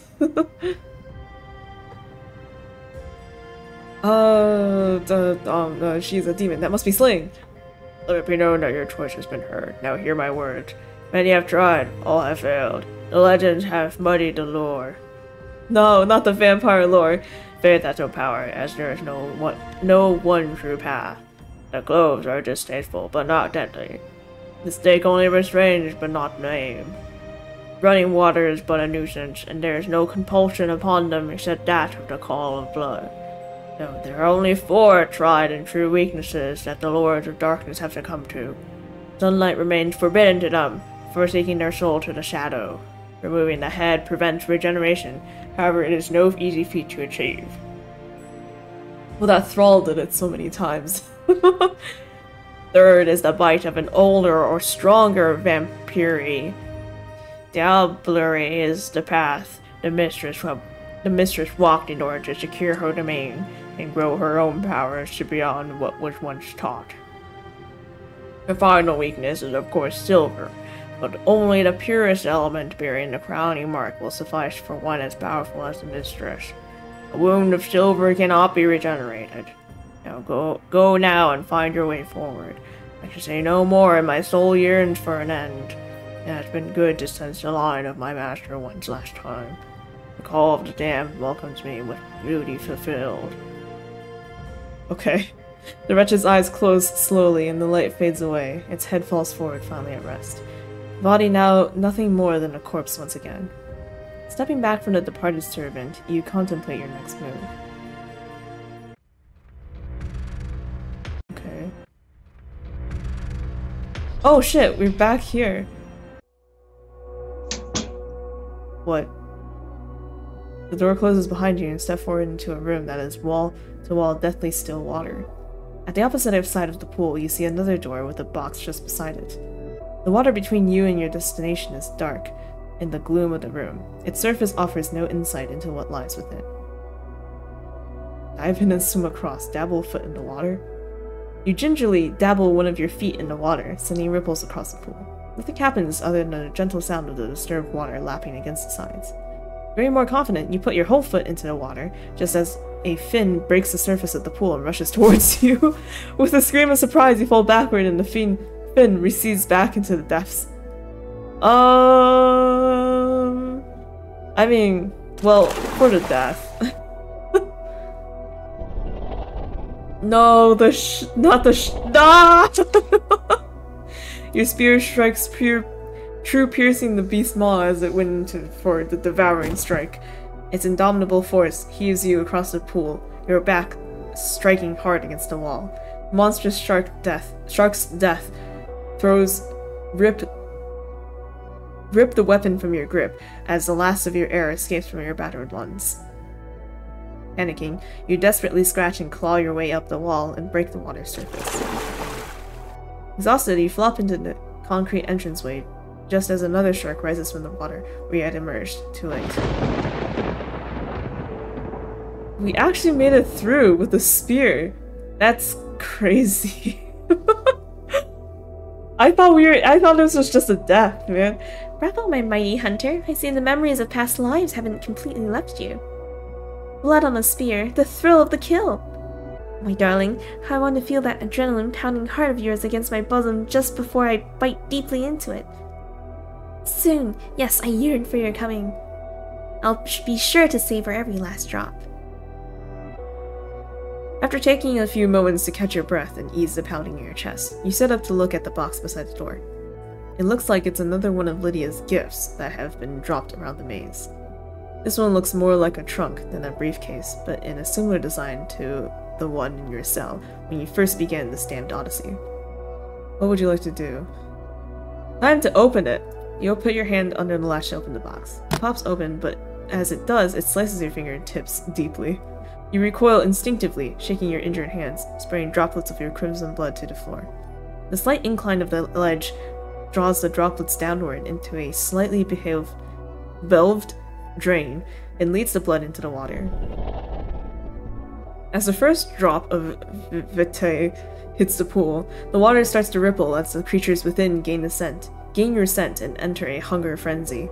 You watch on in horror with each second as a new fin breaks the surface, until a giant shark crashes from the water, making the mighty leap for you from the depths. What? Your only option is to dive out at the door, leaving the shark chomping relentlessly on air as the door swings closed.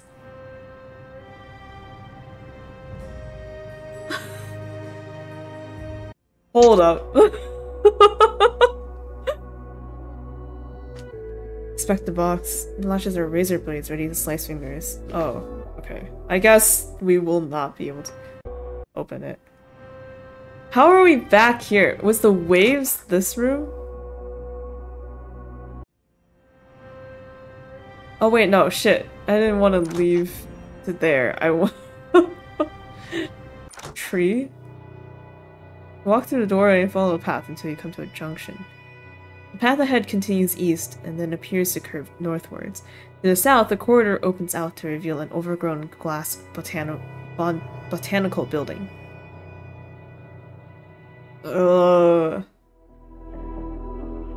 Hi. The path curves northwards as expected and brings you to an arched entranceway. Step through that enclosed courtyard, and an intense feeling of deja vu overwhelms you as you stare at the large monument in the center of the clearing. Look, this is another statue you can do the thing with. Pick, eat. You step through into... Yes, okay. I thought I had asked for that thing to be removed. I've always reveled that disgusting effigy. No matter, it shall be gone soon enough, and any lingering remnants of the previous...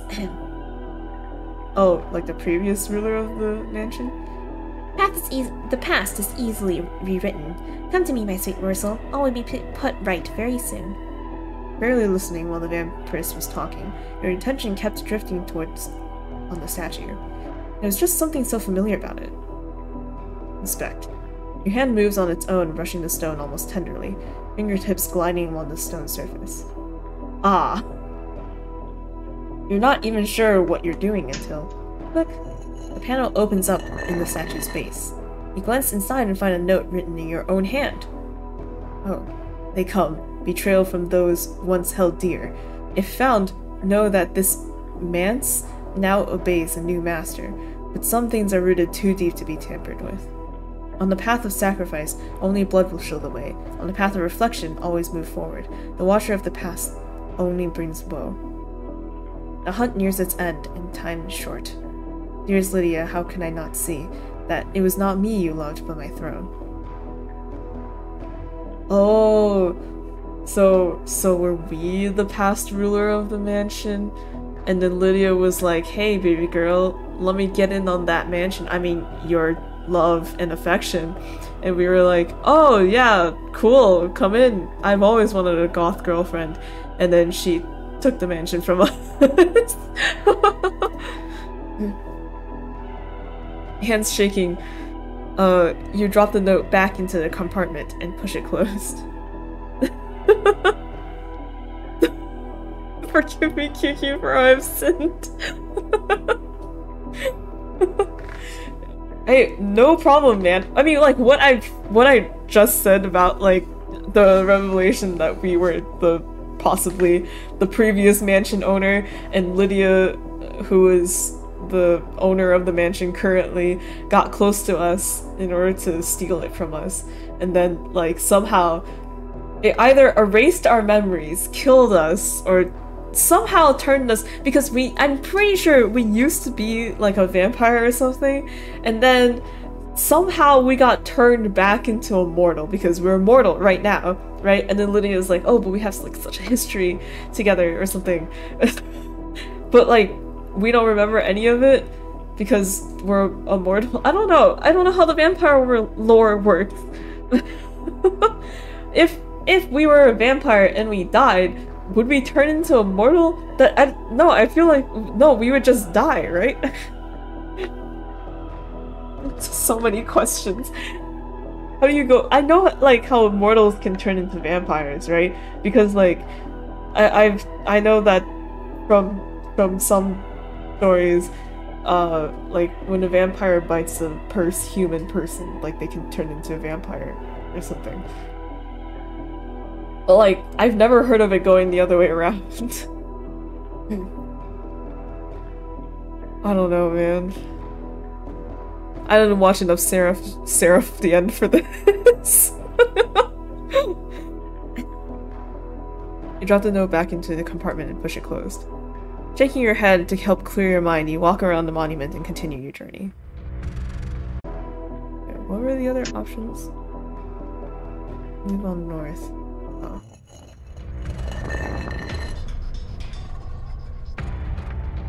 West. Oh, that's just that way.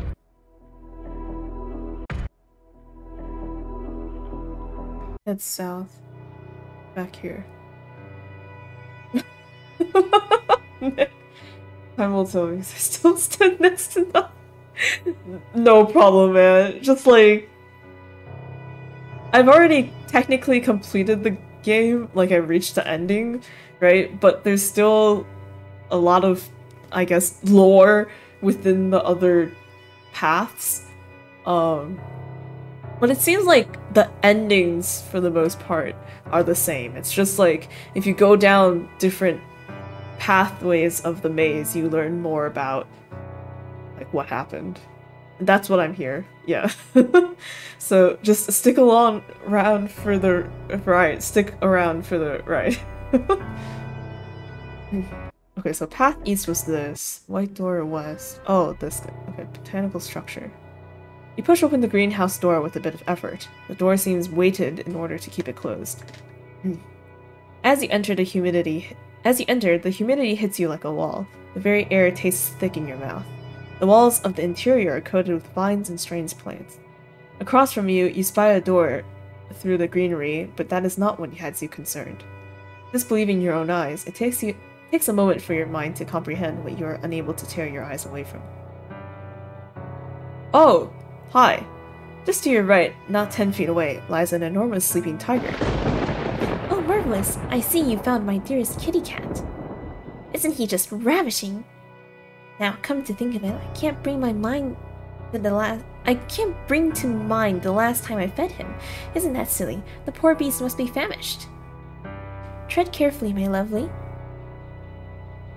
I know that I've seen this puzzle before. The truth is, the tiger is just actually dead.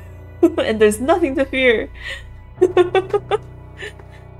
While Lydia's laughter fades in your ears, your eyes remain locked on the monstrous beast.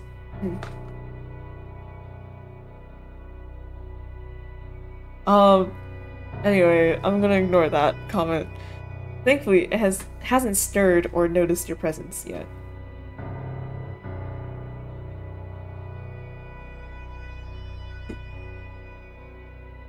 Hello, kitty cat. You have never witnessed such a majestic creature like this before. At least never in person or as close as this. Oh, hi. As you draw nearer, the beast lifts its massive head and lets out an enormous yawn, revealing the largest teeth you have ever seen. You reach out a hand toward it as two predatory eyes snap their attention upon you. You only have an instant to realize what the hell you are doing before the tiger pounces on you and tears into your flesh. Okay, well, I mean, I thought so. Nick, are you okay?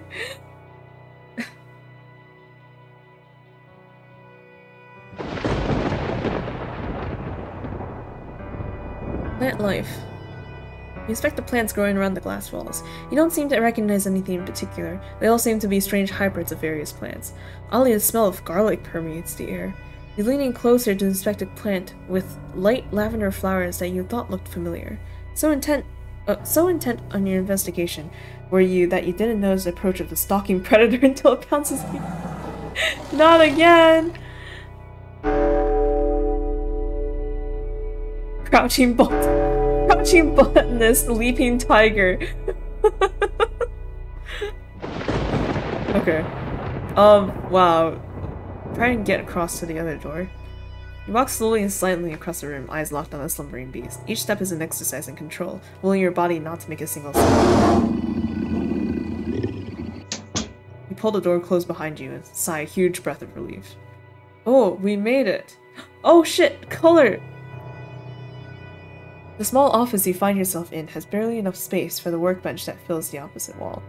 The bench is littered with a bunch of in-progress tasks, all just left wherever the occupant had space to set them.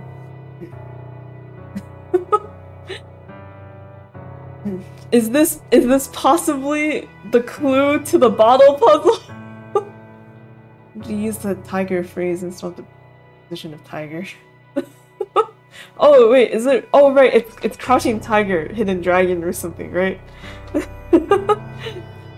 Front and center of the table in front of you, you can see the rack of vials with a white liquid inside, along with some unmarked flasks of chemicals. What white liquid? A series of scattered notes covers the left side of the bench, and a dossier folder is the sole occupant of the far right side. You cast your eye around the room and see what else you can find. The walls are the same reinforced glass, coated in the creeper vines you notice in the main hall of the Botanic House. Beside the door that you entered from is an old refrigerator. Oh, beside the door that you entered from is an old refrigerator. Surprisingly, you can hear it humming as it continues to work. Vials. Nick. You examine the vials and notice that each one is labeled with a series of numbers and an amount. 250 mg, 500, 750, and 1,000. You uncork the vials and the stench of garlic assaults your senses. You promptly plug them up again and attempt to fan away the scent with your hand. Below the rack you see a note with a hasty scrawl.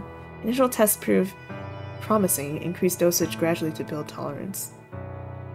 Oh, what is she trying to become like? Because vampires and garlic don't mix, right? Is she trying to become immune to garlic or something?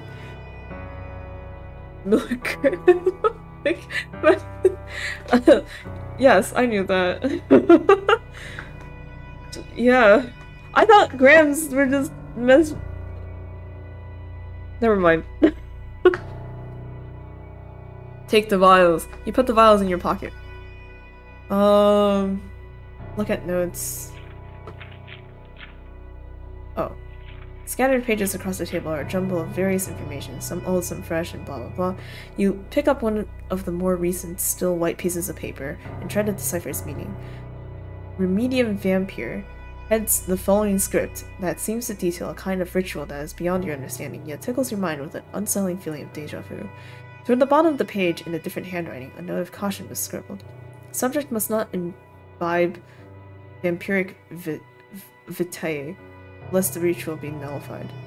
Other documents with different headings and tons lie amongst a pile. Restaurer la mortalite. Memoria exturgimus and magia sangui. Do you not know MG? I know MG, I just didn't, like, it didn't click in my head. I was like, but like, for liquids you would use ounces, right? Did not. I'm sorry, my stupid American brain did not get the or leaders, yeah, that's right, Right.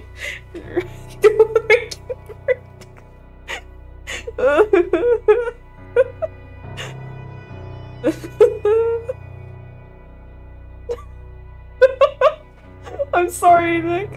I'm sorry. I haven't taken chemistry in 6 years. 7 years? I don't know. It's been a long time. I never took AP Chem because all the other kids, even though all the other kids were taking AP Chem, because I sucked so bad at normal honors Chem that I was like, there's no fucking way I can take AP Chem. I can't do that. I sucked so bad at AP Chem, or not AP Chem, honors Chem. I drew a gravestone on my test one time, and then the teacher went to find me afterwards and she was like, hey, dude, that's not okay.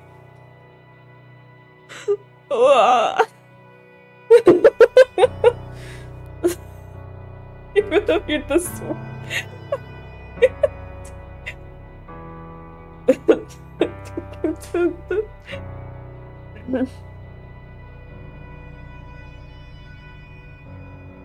We love education. Higher education, that is.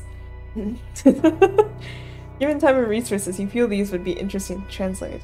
But for now, there's not much you can do, so regretfully you set them back down onto the table.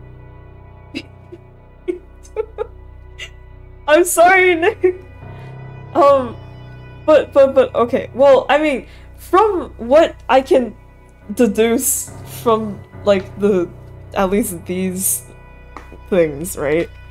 Like, perhaps these were the concoctions used to turn us mortal then? Or maybe? Maybe?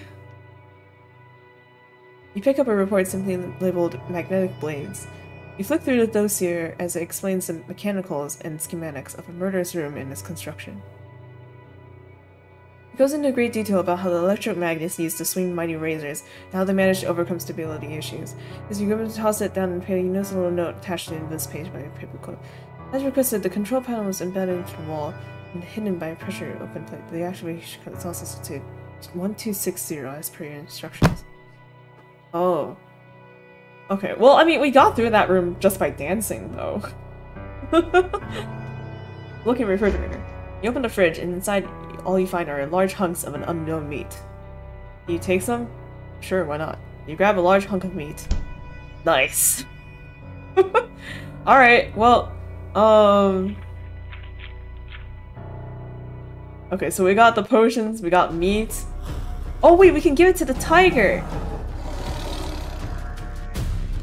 Run, try to get back into the room. Roar! Throw meat! You throw the hunk of unnamed meat to the other side of the room. With the tiger distracted, you take your chance and dash for the door, slamming it shut behind you. I should have just roared. Roar! You make yourself as big as possible, arms raised high above you like a bear, and let out the loudest roar you can muster. The cat hesitates and circles around you. However, it seems to be keeping its distance, wary of this change in its wait, what? Is it gonna work? Roar again! Roar means I love you in tiger. We're just aggressively telling the tiger, I love you. Roar again. The creature roars back, accepting your challenge, but on its guard for what its unhinged human might do.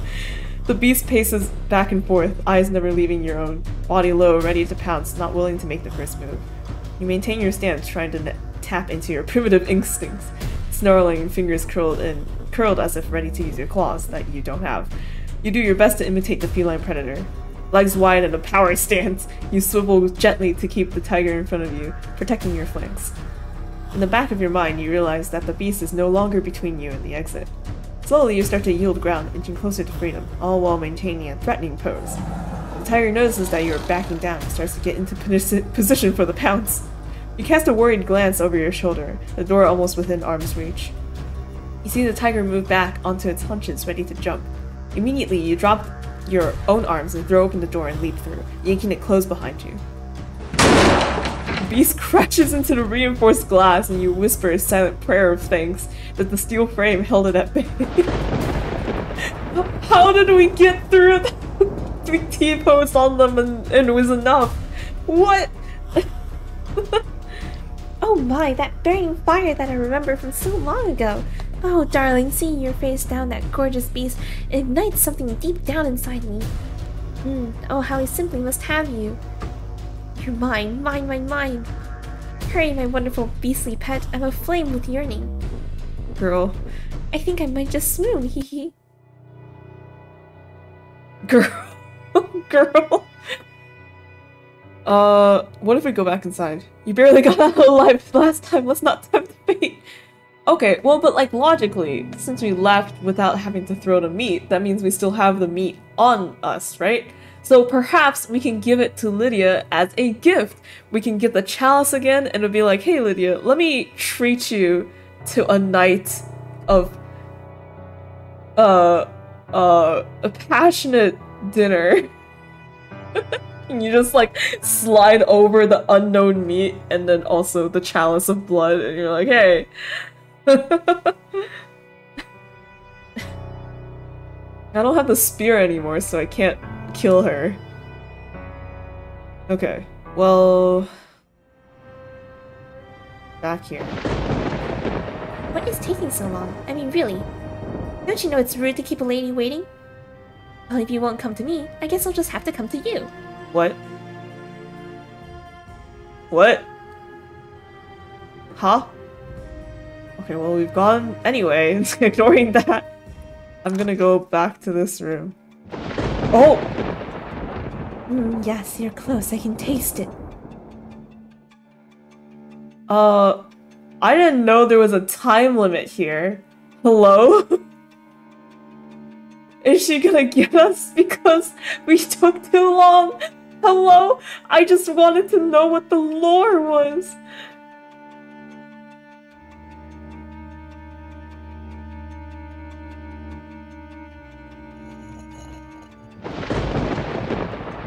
Poor little mortal, trapped like a rat. However, unlike the rodent, taking the bait is actually your only way out. You must drink from one of these piles. Once you open the seal, you have to blah blah blah, choose correctly the door open, make the wrong choice and listen, blah blah blah. Good luck! You lift these bottles for closer inspection, but the opaque glass offers no helpful insight. All I can tell is that each of them is about half filled with the liquid. Wait, so I don't... Girl, what? Wait, so I don't know what the potion... Do the potions not relate to this at all? How... I thought I finally cracked the... When will I learn what the thing was? Okay, well, I think there was red, green, and yellow. But no blue potion, right? If I'm remembering correctly. Just the limit. I have rollback on my side. I can literally Phoenix Wright this. Blue. You crack open the seal, raise the bottle to your nose, and sniff, but you don't detect anything strange. Are you thirsty, my pet? I am. I wager you'd be quite refreshing. Ha ha ha. That'll be a good succulent morsel and drink up. You peer inside, and as best as you can tell, the liquid appears to be clear like water. Trapped all alone and with only one option available, you take a sip from the fluid. At first nothing happens, but then you feel your throat start to burn, and your abdomen cramps severely, doubling you over. Try to vomit, but nothing comes. Try to breathe, but nothing comes. You feel like you're being crushed from the inside. You collapse, and the bottle smashes on the ground beside you. Your eye's last image is that of the liquid hissing and smoking on the floor. Oopsie poopsie.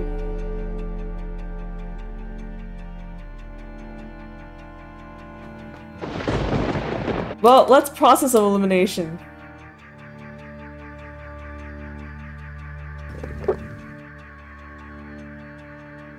What if all 4 bottles lead to death? And like this entire time, I've just been an idiot. There's this feeling in the back of my mind that I was just like, well, if there's no immediate clues, what if it's just all a trap? What? But that's like...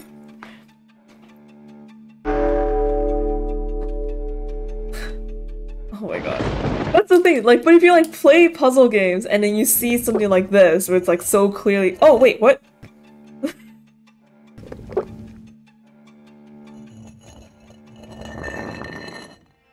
Wait, so it worked? The green one worked? But why? Was it the green? Was it green, the potion that wasn't on the table? Or something? Did I remember wrong? Or I don't know. Okay, well... Okay, well I guess it's green. Also, green is the color. What do you mean? Green is not a creative color.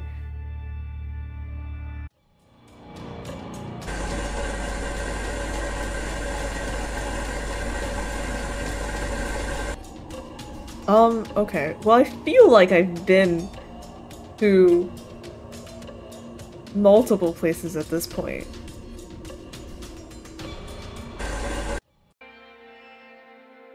Or not multiple places. I feel like I've been to...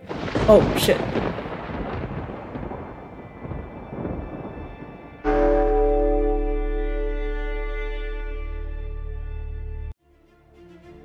That just ends the... Alright, well, okay, wait, I have an autosave somewhere. This one, right? Is it possible for me to somehow make it to where she is, like, without getting killed by her? I kind of want to end this playthrough, at least, since I found... I want to know what the bottles lead to and, like, what we learned with the statue. But, like, I'm on that time limit.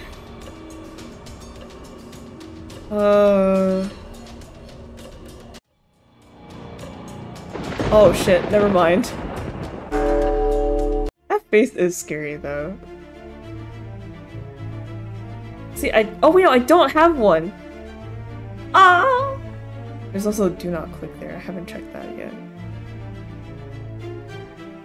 Fuck, okay, fine, whatever. I'll just start over from the beginning. And I'll, like, actually open the suitcase this time. What a greedy little piggy you are, just diving in right in with your grubby mitts.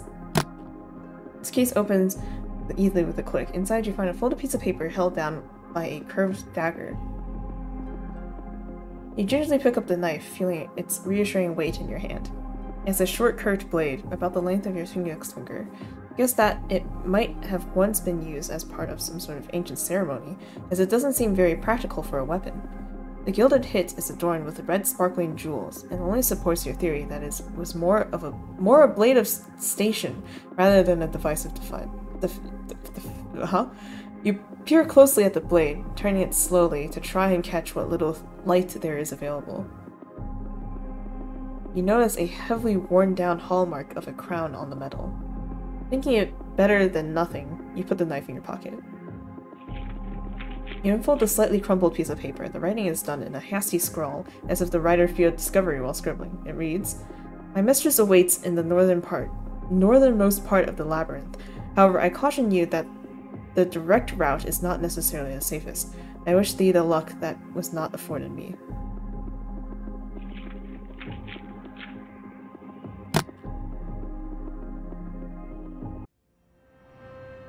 Okay. Green was one of the bottle colors? Okay. That's also what I thought too. I don't know. What was the... Oh, this just goes here. Okay. Well... Actually... So, we've seen these three. Might as well check out the others, right? Warm. Oh, wait, that's just this. Okay. Heart. Mom, come picking up. I'm scared. The door opens into an exotically decorated bowl door. Veils, curtains, and cloths cover the walls, and pillows lie scattered across the floor. A mysterious figure sits, lounging on the cushions. Long, luscious legs gleam in the light. Hello. The door closes behind you as you tread cautiously forward across the carpet. Tactical smoke sensor. As you get closer, you see more of the lounging woman. Hello? You say uncertainly, but there is no response from the shadowed lady.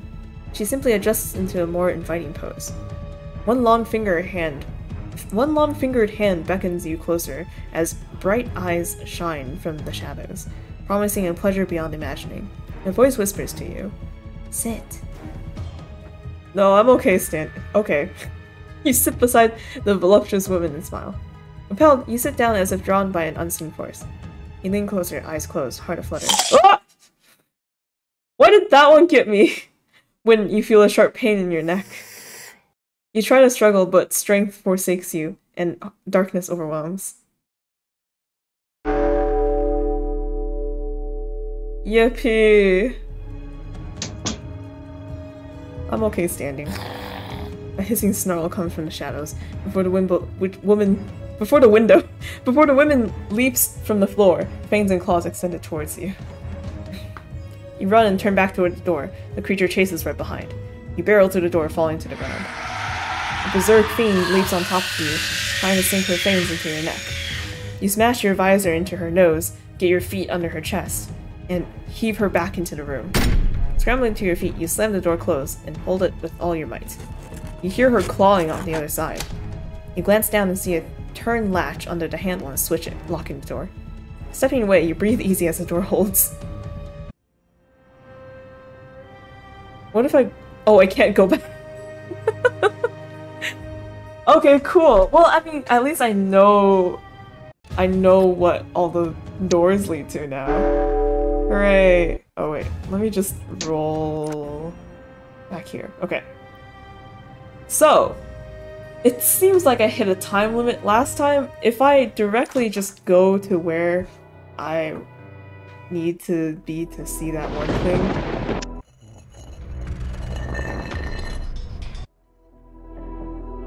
I think it should be okay. Head south back here. Go back here. Other door. There is green. The one that isn't here was like yellow or something. I don't know. What does taking the vials do?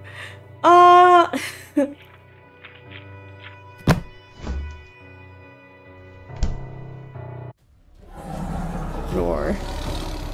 Roar again. We made it out. Okay, and then go back here. And then we gotta get to Lydia, right? So let's just go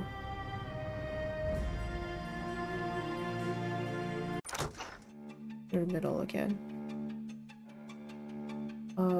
Fireplace. We know it's green, but I don't know why. West, wood path, and entrance. East. You should take. No! What? Not a. No! But I haven't taken that long, have I?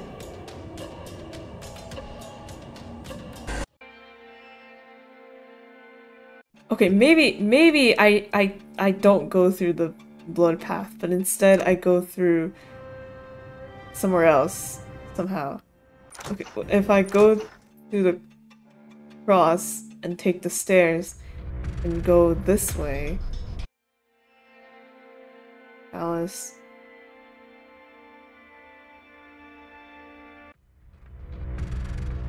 No, that's not right.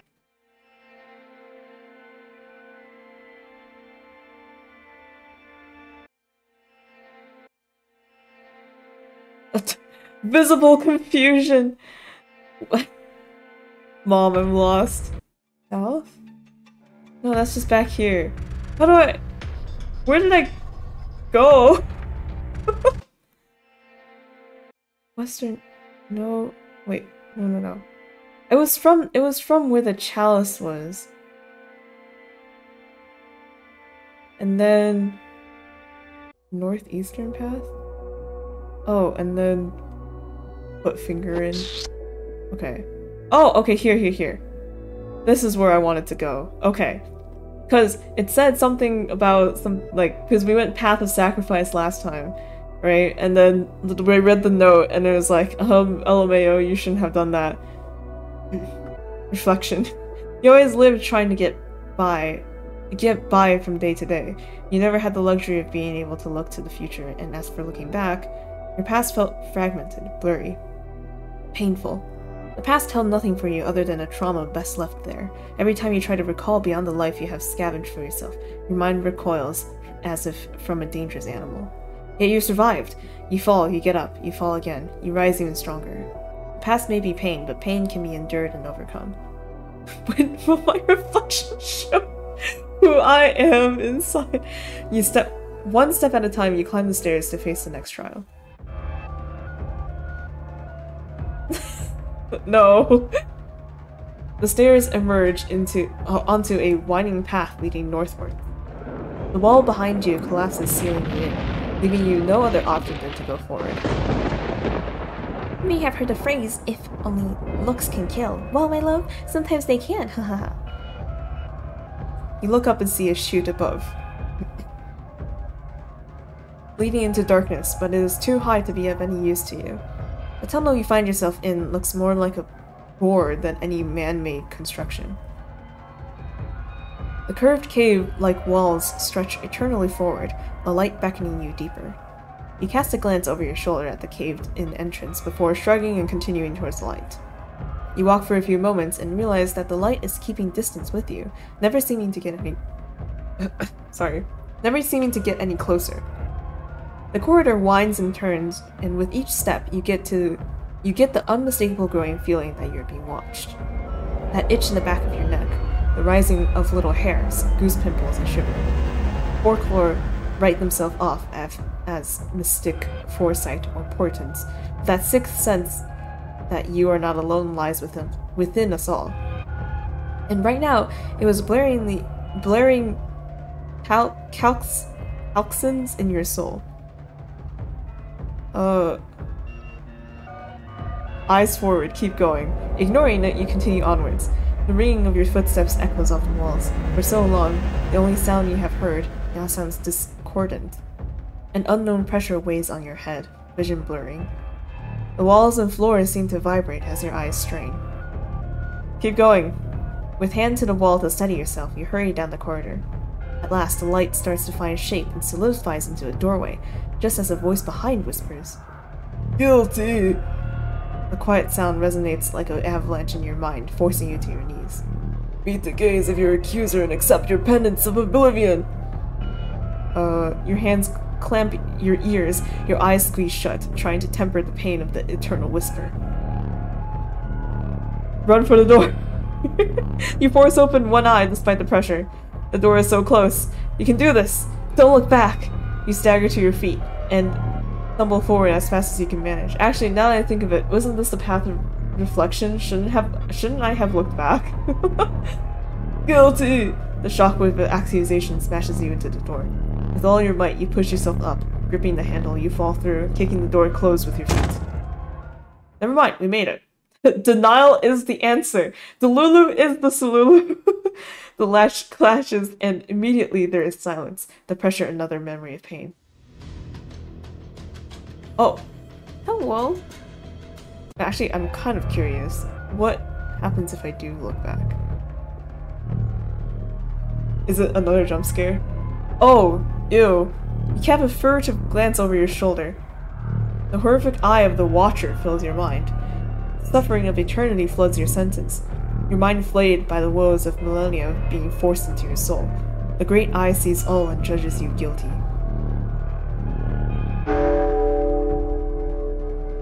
Okay, well.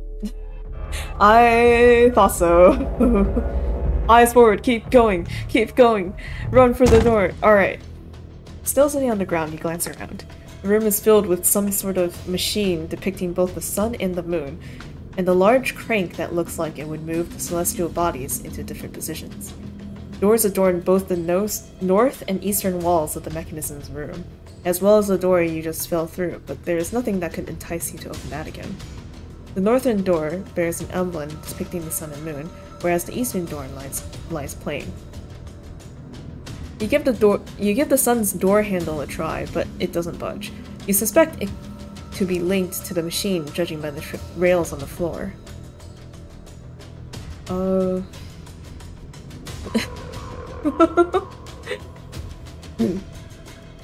That's no problem, man. QQ is understanding. QQ is kind. Inspect the machine. From where you first entered the room, you see two cranks. You give them a quick turn and discover one controls the movement of the sun and the other the moon. Each of the celestial lights appear to run on separate tracks. You follow the paths on the floor and suspect that there are three positions that look like they might do something. Getting back to the cranks, you try to work out what to do. Block moon with sun, block sun with moon. Have them be on opposite sides. Leave it for a minute. Block sun with moon. As the moon covers the sun, the room dims, and a shadow falls over the northern door. Nice job, my beloved. I'm afraid the sun does take its toll on my fabulous skin. There's nothing more beautiful in the world than a solar eclipse. Present company excluded, of course. Haha. The sun door slides open, allowing you to move on to the penultimate room. Oh wait, we're back here. I guess, like, but that would make it eternal night, right? That's what she wants? Okay, well, we'll see this through, but I do have to see what the other thing is. Add vials to the blood. Here we go! Yes, we'll poison the chalice and then give it to her. And it'll turn her into a mortal, perhaps, maybe? The same way it did to us? Question mark? I don't know. We'll see. You take out the vials you have stashed away, remove the corks, and pour all 4 vials into the chalice. The scent of garlic immediately floods your senses, but is quickly washed away with the ever-flowing iron. You swirl the chalice, mixing it thoroughly. You check to make sure there is no signs of tampering, and you see and smell nothing. Mixing with the blood seemed to neutralize the scent, thankfully. Pleased with yourself, you take the chalice carefully to the door and push it open with your shoulder. Stepping out of the labyrinth. Let's go! The ultimate death for a vampire. Garlic! We did it! Okay, I have a gift for you! Oh, thoughtful. You know I could use someone like you around here. Good help being so hard to find and all. Lydia takes a chalice for you to hold. Chalice you hold for her and drinks deeply. Chalice falls from her hand as she clutches her throat. Oh my! You really think? Poisoned by my own beloved, how Shakespearean! Burns, oh how it burns! It... Her hand wraps around your throat, lifting you off the ground with ease. You are a silly, silly mortal, aren't you? You think there would be garlic in my domain, unless I expressly wished it to be so? I have been building up my tolerance to that disgusting flora for decades, darling. Okay, well, It was a good try, though, my sweet. But now I think I need a palate cleanser. No, it didn't work! Good try! Okay, at least it was different.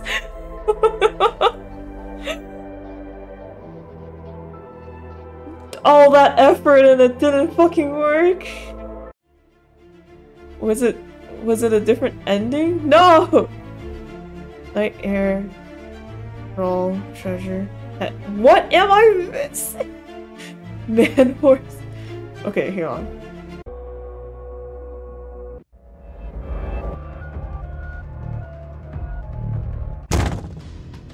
Try for the eastern door. Grab the handle expecting to lock, but the door clicks as you pull it open. You nervously enter the next room, not sure what awaits you in the darkness. You look around and the room is completely bare, except for an antique mirror. You cast a look at it, but can't see any reflection in the cloudy glass. You start to turn away, but a sudden movement catches your eye. Oh, whoa! You look back again and see yourself staring back. That's us. Wave. Hi. You raise a hand and wave at your reflection. In anything else, it would have been imperceptible, but you're sure you saw a difference in timing for the reflection. Something isn't right. Jump. You jump up and down. The reflection merely stares and then slightly shakes its head. You try to back away, but as soon as you move your feet, the reflection's hand shoots out and grabs your wrist. No! The hand squeezes your wrist and you start to feel bones snap. The reflection pulls you toward the mirror, and with demonic strength, your feet sliding on the ground as you try to resist. Your attempt proves futile as you are inexorably pulled into the glass. Oh shit! Nick, that's not right! This timing is not right!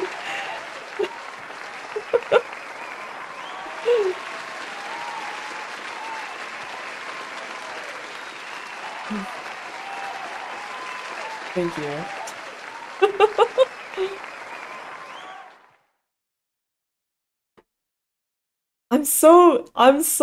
Dude, I'm so lost. I don't know what I'm missing. What have I not seen? Why do I not have the last ending? I don't understand. Hi, I'm back.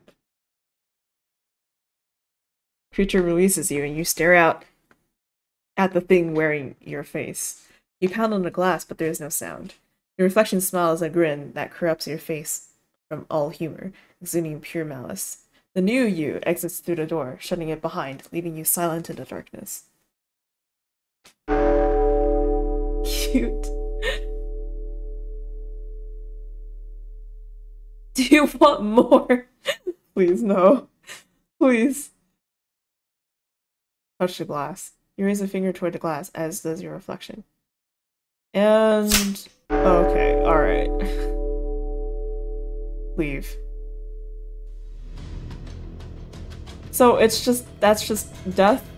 When will my reflection show?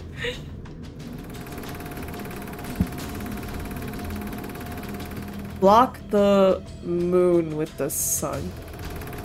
She whirls to life as you line up the astral bodies. As the sun settles in front of the moon, you hear a large crank as the gears lock into place. You look to the door but see that nothing has changed. The sun starts to glow, and you feel the heat radiate from it. The temperature rises quickly, and you notice the metal of the machine starts to glow from the warmth all around you. Getting worried, you try the other doors, but nothing budges. Blisters start to boil. Oh god. You stop and roll, but the glowing steel laying on the floor only strokes the flame. Did we stop, drop, and roll? What? Smokey the Bear is crying right now. Only you could save forest fire. Okay.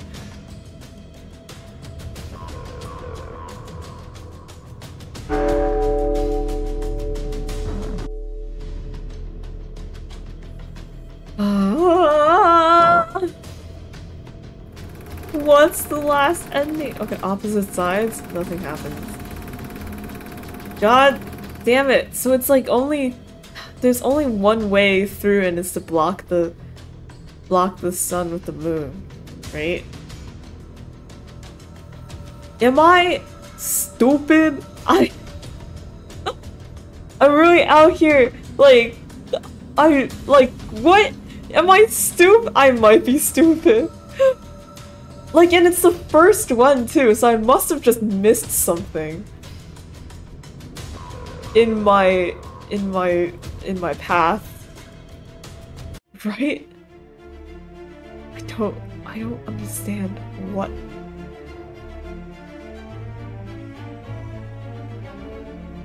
Is there a guide to assume that? I don't think so.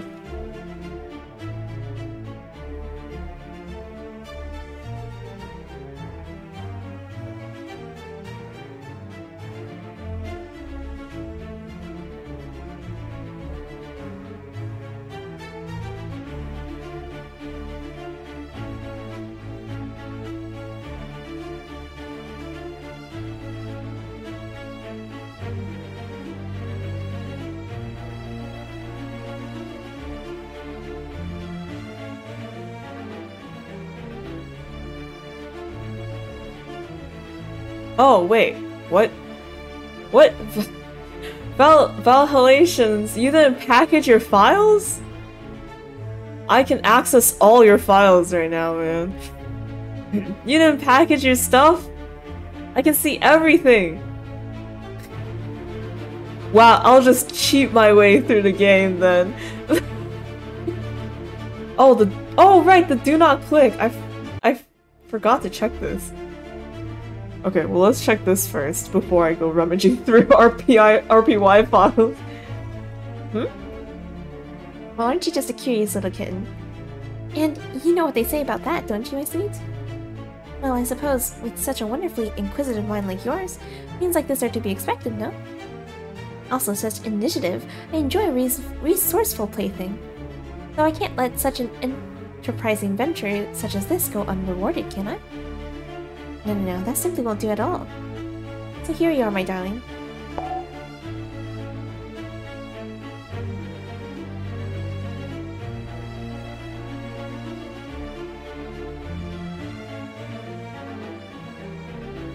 What was... I forgot I had the ring. What? You told me this entire time? Okay. But...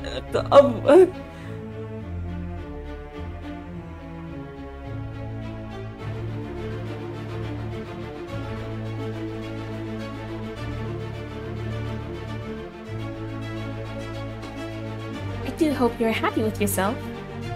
I'm not. I'm extremely unhappy right now. Of course, now I have to kill you. I know, don't make such a fuss. It's just a done thing, my dear. We can't have sensitive information like this out amongst the rabble. It's not like I enjoy killing you. No, I relish it. Knew too much. Wait, it's still not this ending though.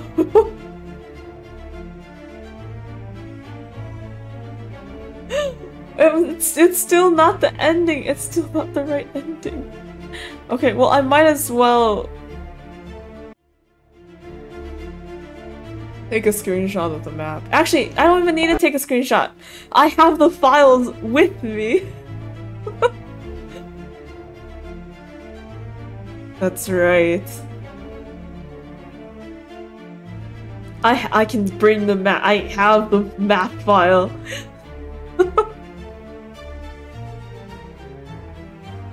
Okay, great.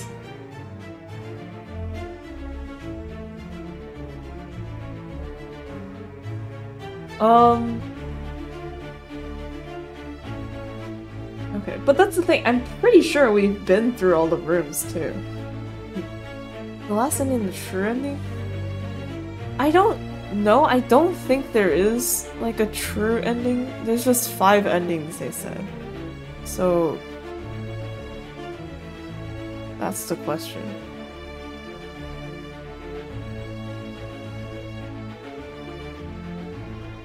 Wait a second. Oh wait, yeah, that's the one we're missing. It's like victory or something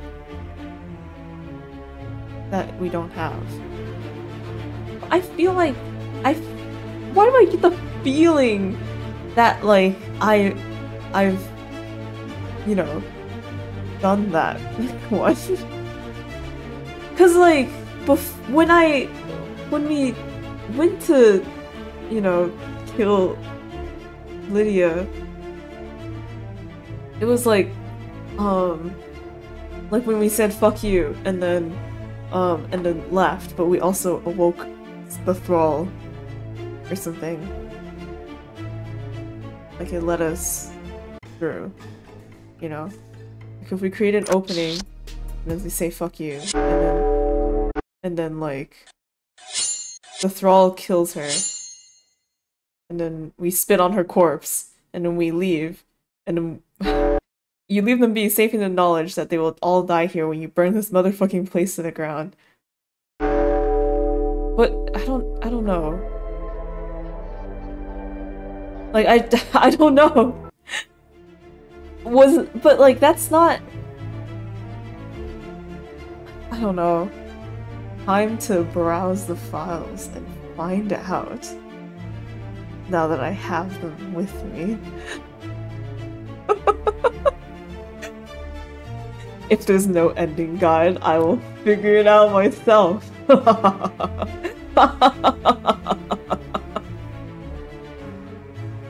Okay. Is this ethical? Probably not. But I'm not about to sit here with a game half finished. Show us the picture, maybe in Discord. The map picture?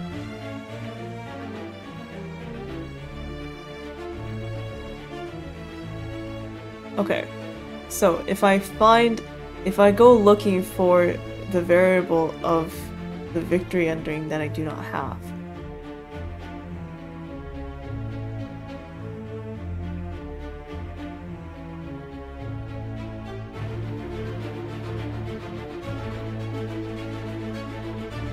Oh shit.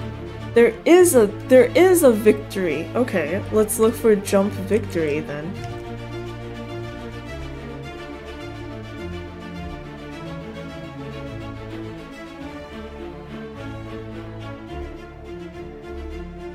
If memory, I want what's rightfully mine.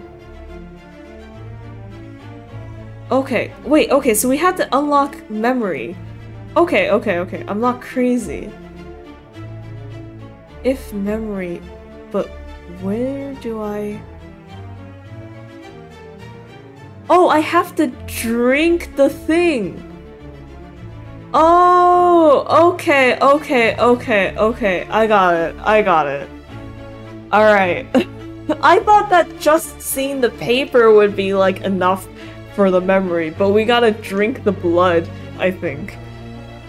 Okay, so if we do that, then we'll probably remember more clearly that, like, oh, we were, one of the vampies, I think. Well, we'll figure it out. Alright.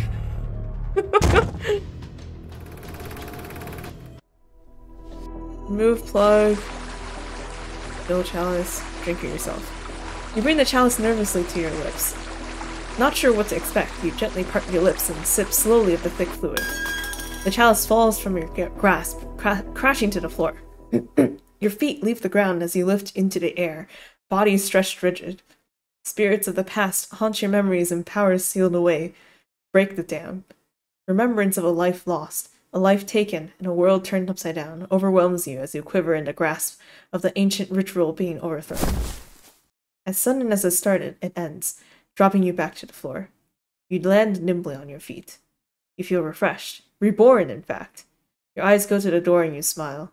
Vengeance will be sweet. Okay. So basically we were back turned into like a mortal, but the drinking the blood like turned us back into a vampire.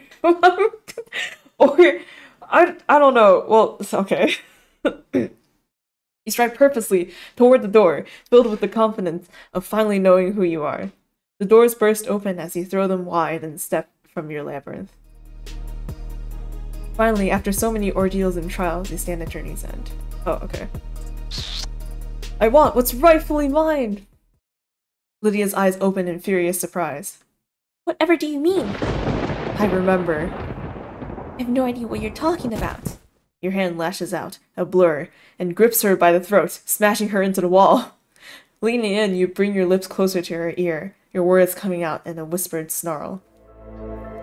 Lydia von Mercia, direct descendant of the voivode of Wallachia, self-proclaimed mistress of the maze. Nothing more than a usurper! You smash her head against the stone once more, your anger swelling. When I found you, you were nothing more than a pathetic mortal, a thief, using your wiles to swindle lecherous lords of their trinkets. I sensed my great-grandfather's blood in you. I offered you my gift, brought you into the night court. You owe everything to me, and how do you repay me? No, I can explain. It was... Silence! I am the ruler of the night. I am the heir to the Dracul throne. A true-born vampire sired by Vlad Tepes himself.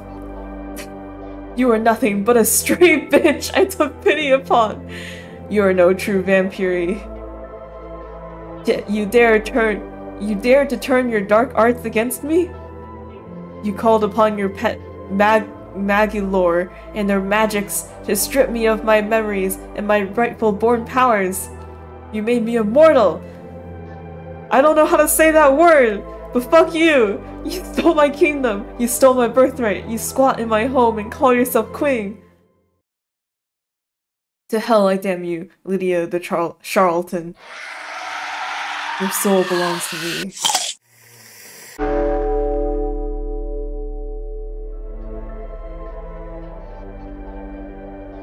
Well, we did it! Yeah!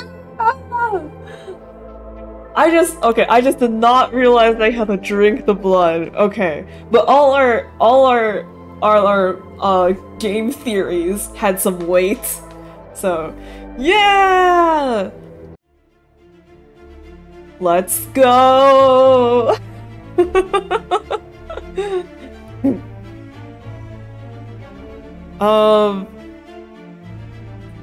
Obviously we did not get all the deaths, but I mean, I wasn't planning to do that one.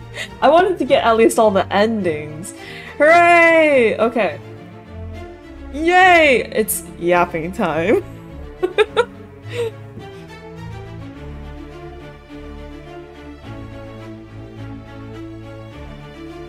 A couple things I didn't note down.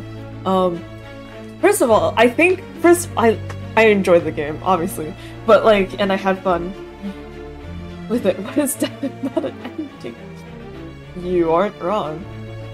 But like, okay. Okay, so game was fun. I enjoyed it a lot. I'm always impressed by games made by developers like using pretty much almost only like free assets. I don't know. I could never.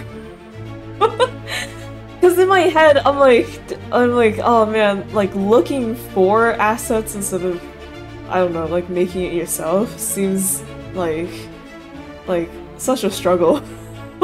And I'm always impressed by people who manage to find free assets and use it in a way that doesn't feel like completely what do you call it? Like ripped from a popular free asset source or something. Because like while I was reading the description on their itch.io page, they were saying how the sprites for Lydia, like her hair was from like a specific asset, but like other parts of her sprite were from other things, right? So like it was like some kind of Frankenstein monster creation. But yeah, I also think what do you mean how? I also think that the backgrounds and stuff were all really well done. I think they're also technically free assets, but they're just like edited in a way that fits the style of the game, which is very cool. She looked coherent.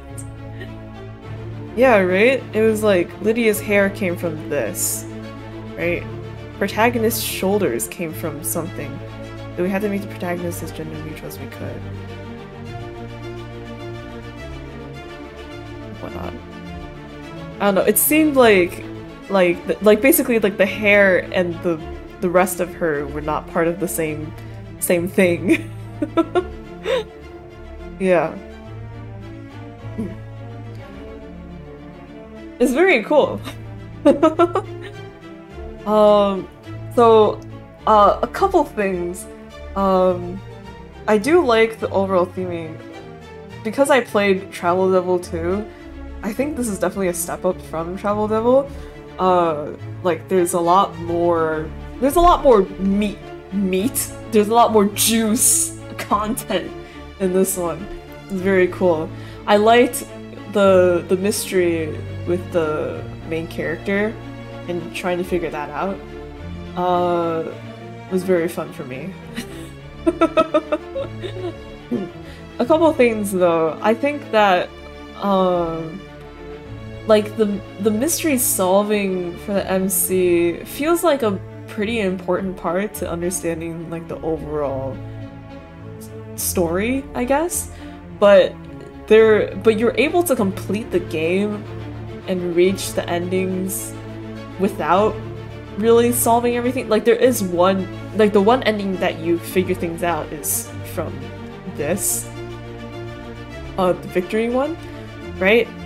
But like the other endings, like you could just end the game without figuring out what happened, right? Which like in my head I was thinking, well, like, oh, but like wouldn't it make more sense for you to be able to roam around in the maze for a while and try to figure out as much as you can before you like hit Lydia up or something like that, right? But then there's like a time limit that's then in place or something where like if you take too long, Lydia's like, damn, what's up with that? And she kills you afterwards. So I don't know. Maybe it's just because I play these types of games a bit differently, thinking about it in like a I have to solve the mystery sense instead of just getting to the end of the maze. Reminds me of Witch's House. I haven't played Witch's House! I was thinking of, because of all the deaths, it was reminding me of, what's that game again? Misao? I have it! Witch's House scares me.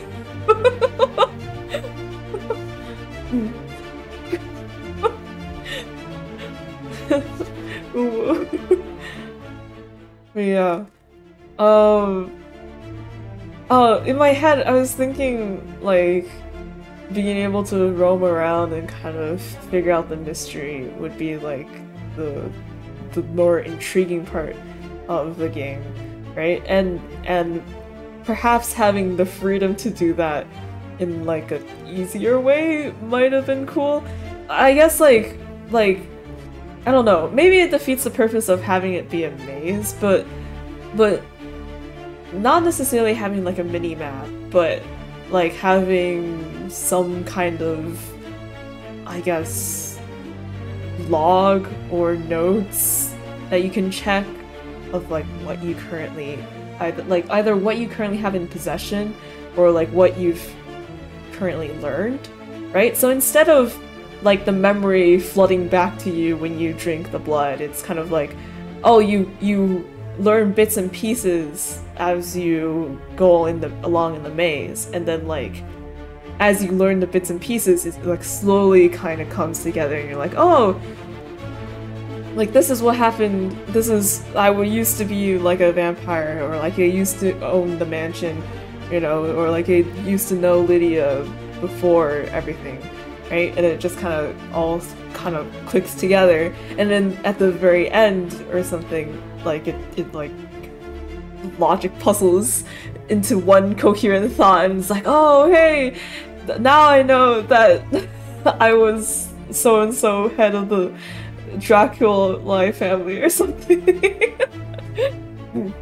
If I complete you, I mean, if you're only /J. I mean, like, it doesn't have to be /J, Nick.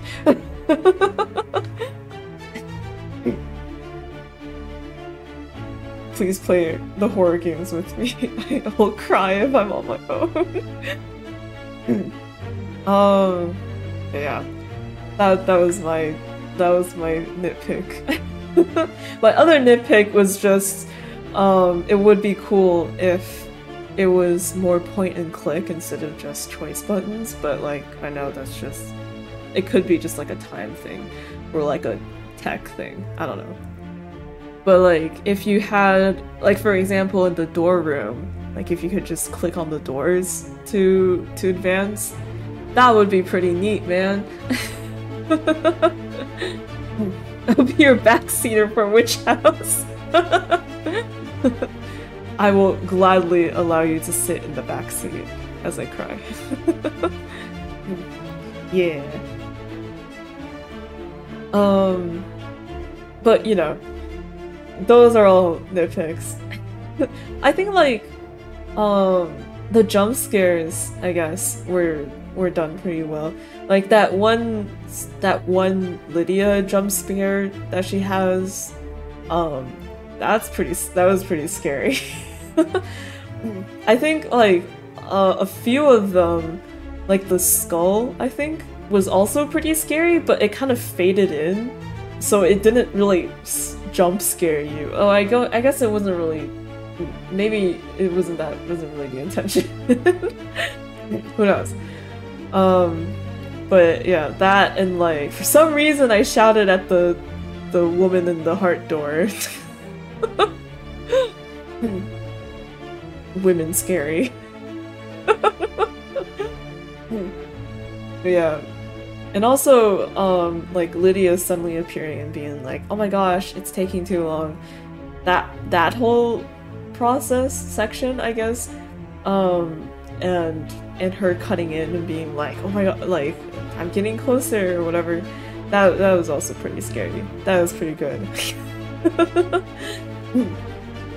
Yeah.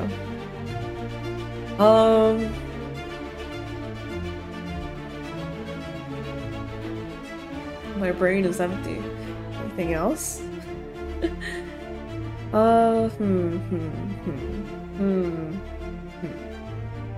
I liked the accessibility. Like if you die on one of the deaths, you can just go back to your previous choice.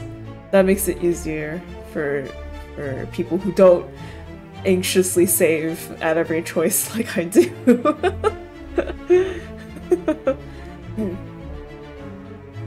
There are still a couple mysteries that I haven't really solved. Like, I'm not 100% sure what that like dagger at the beginning leads to. Since I was an idiot and I didn't open the suitcase during the first playthrough, and I was just like, toss it aside, whatever. And it was like, oh right, right, there was that. Only learning that it was actually helpful literally like multiple endings later. But like the dagger that you pick up from the suitcase was kind of described as something like ceremonial. They did kind of hint at, I guess, ceremony, but I'm not sure if it had to do with like the turning vampires into mortals situation or not. I don't know. But like, I think like, especially for like a month-long game jam, the amount of different routes and rooms that you guys were managed to fit in the maze was very, very cool. And like, even though I still don't understand why the bottle being green, why the green bottle is the correct one, a lot of the rooms are very unique and very, I don't really know how to describe this without sounding cringy. They were very cool to go through. And like, just when I thought I had seen all of them, I felt like more kept showing up. But yeah. Cool! Very cool game. Very cool stuff. Great description, She. Thanks. I know, I'm great. Yeah. I don't have anything else. I don't think.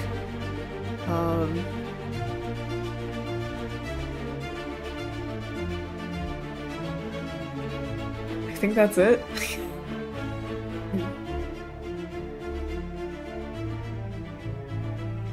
Like double checking over stuff.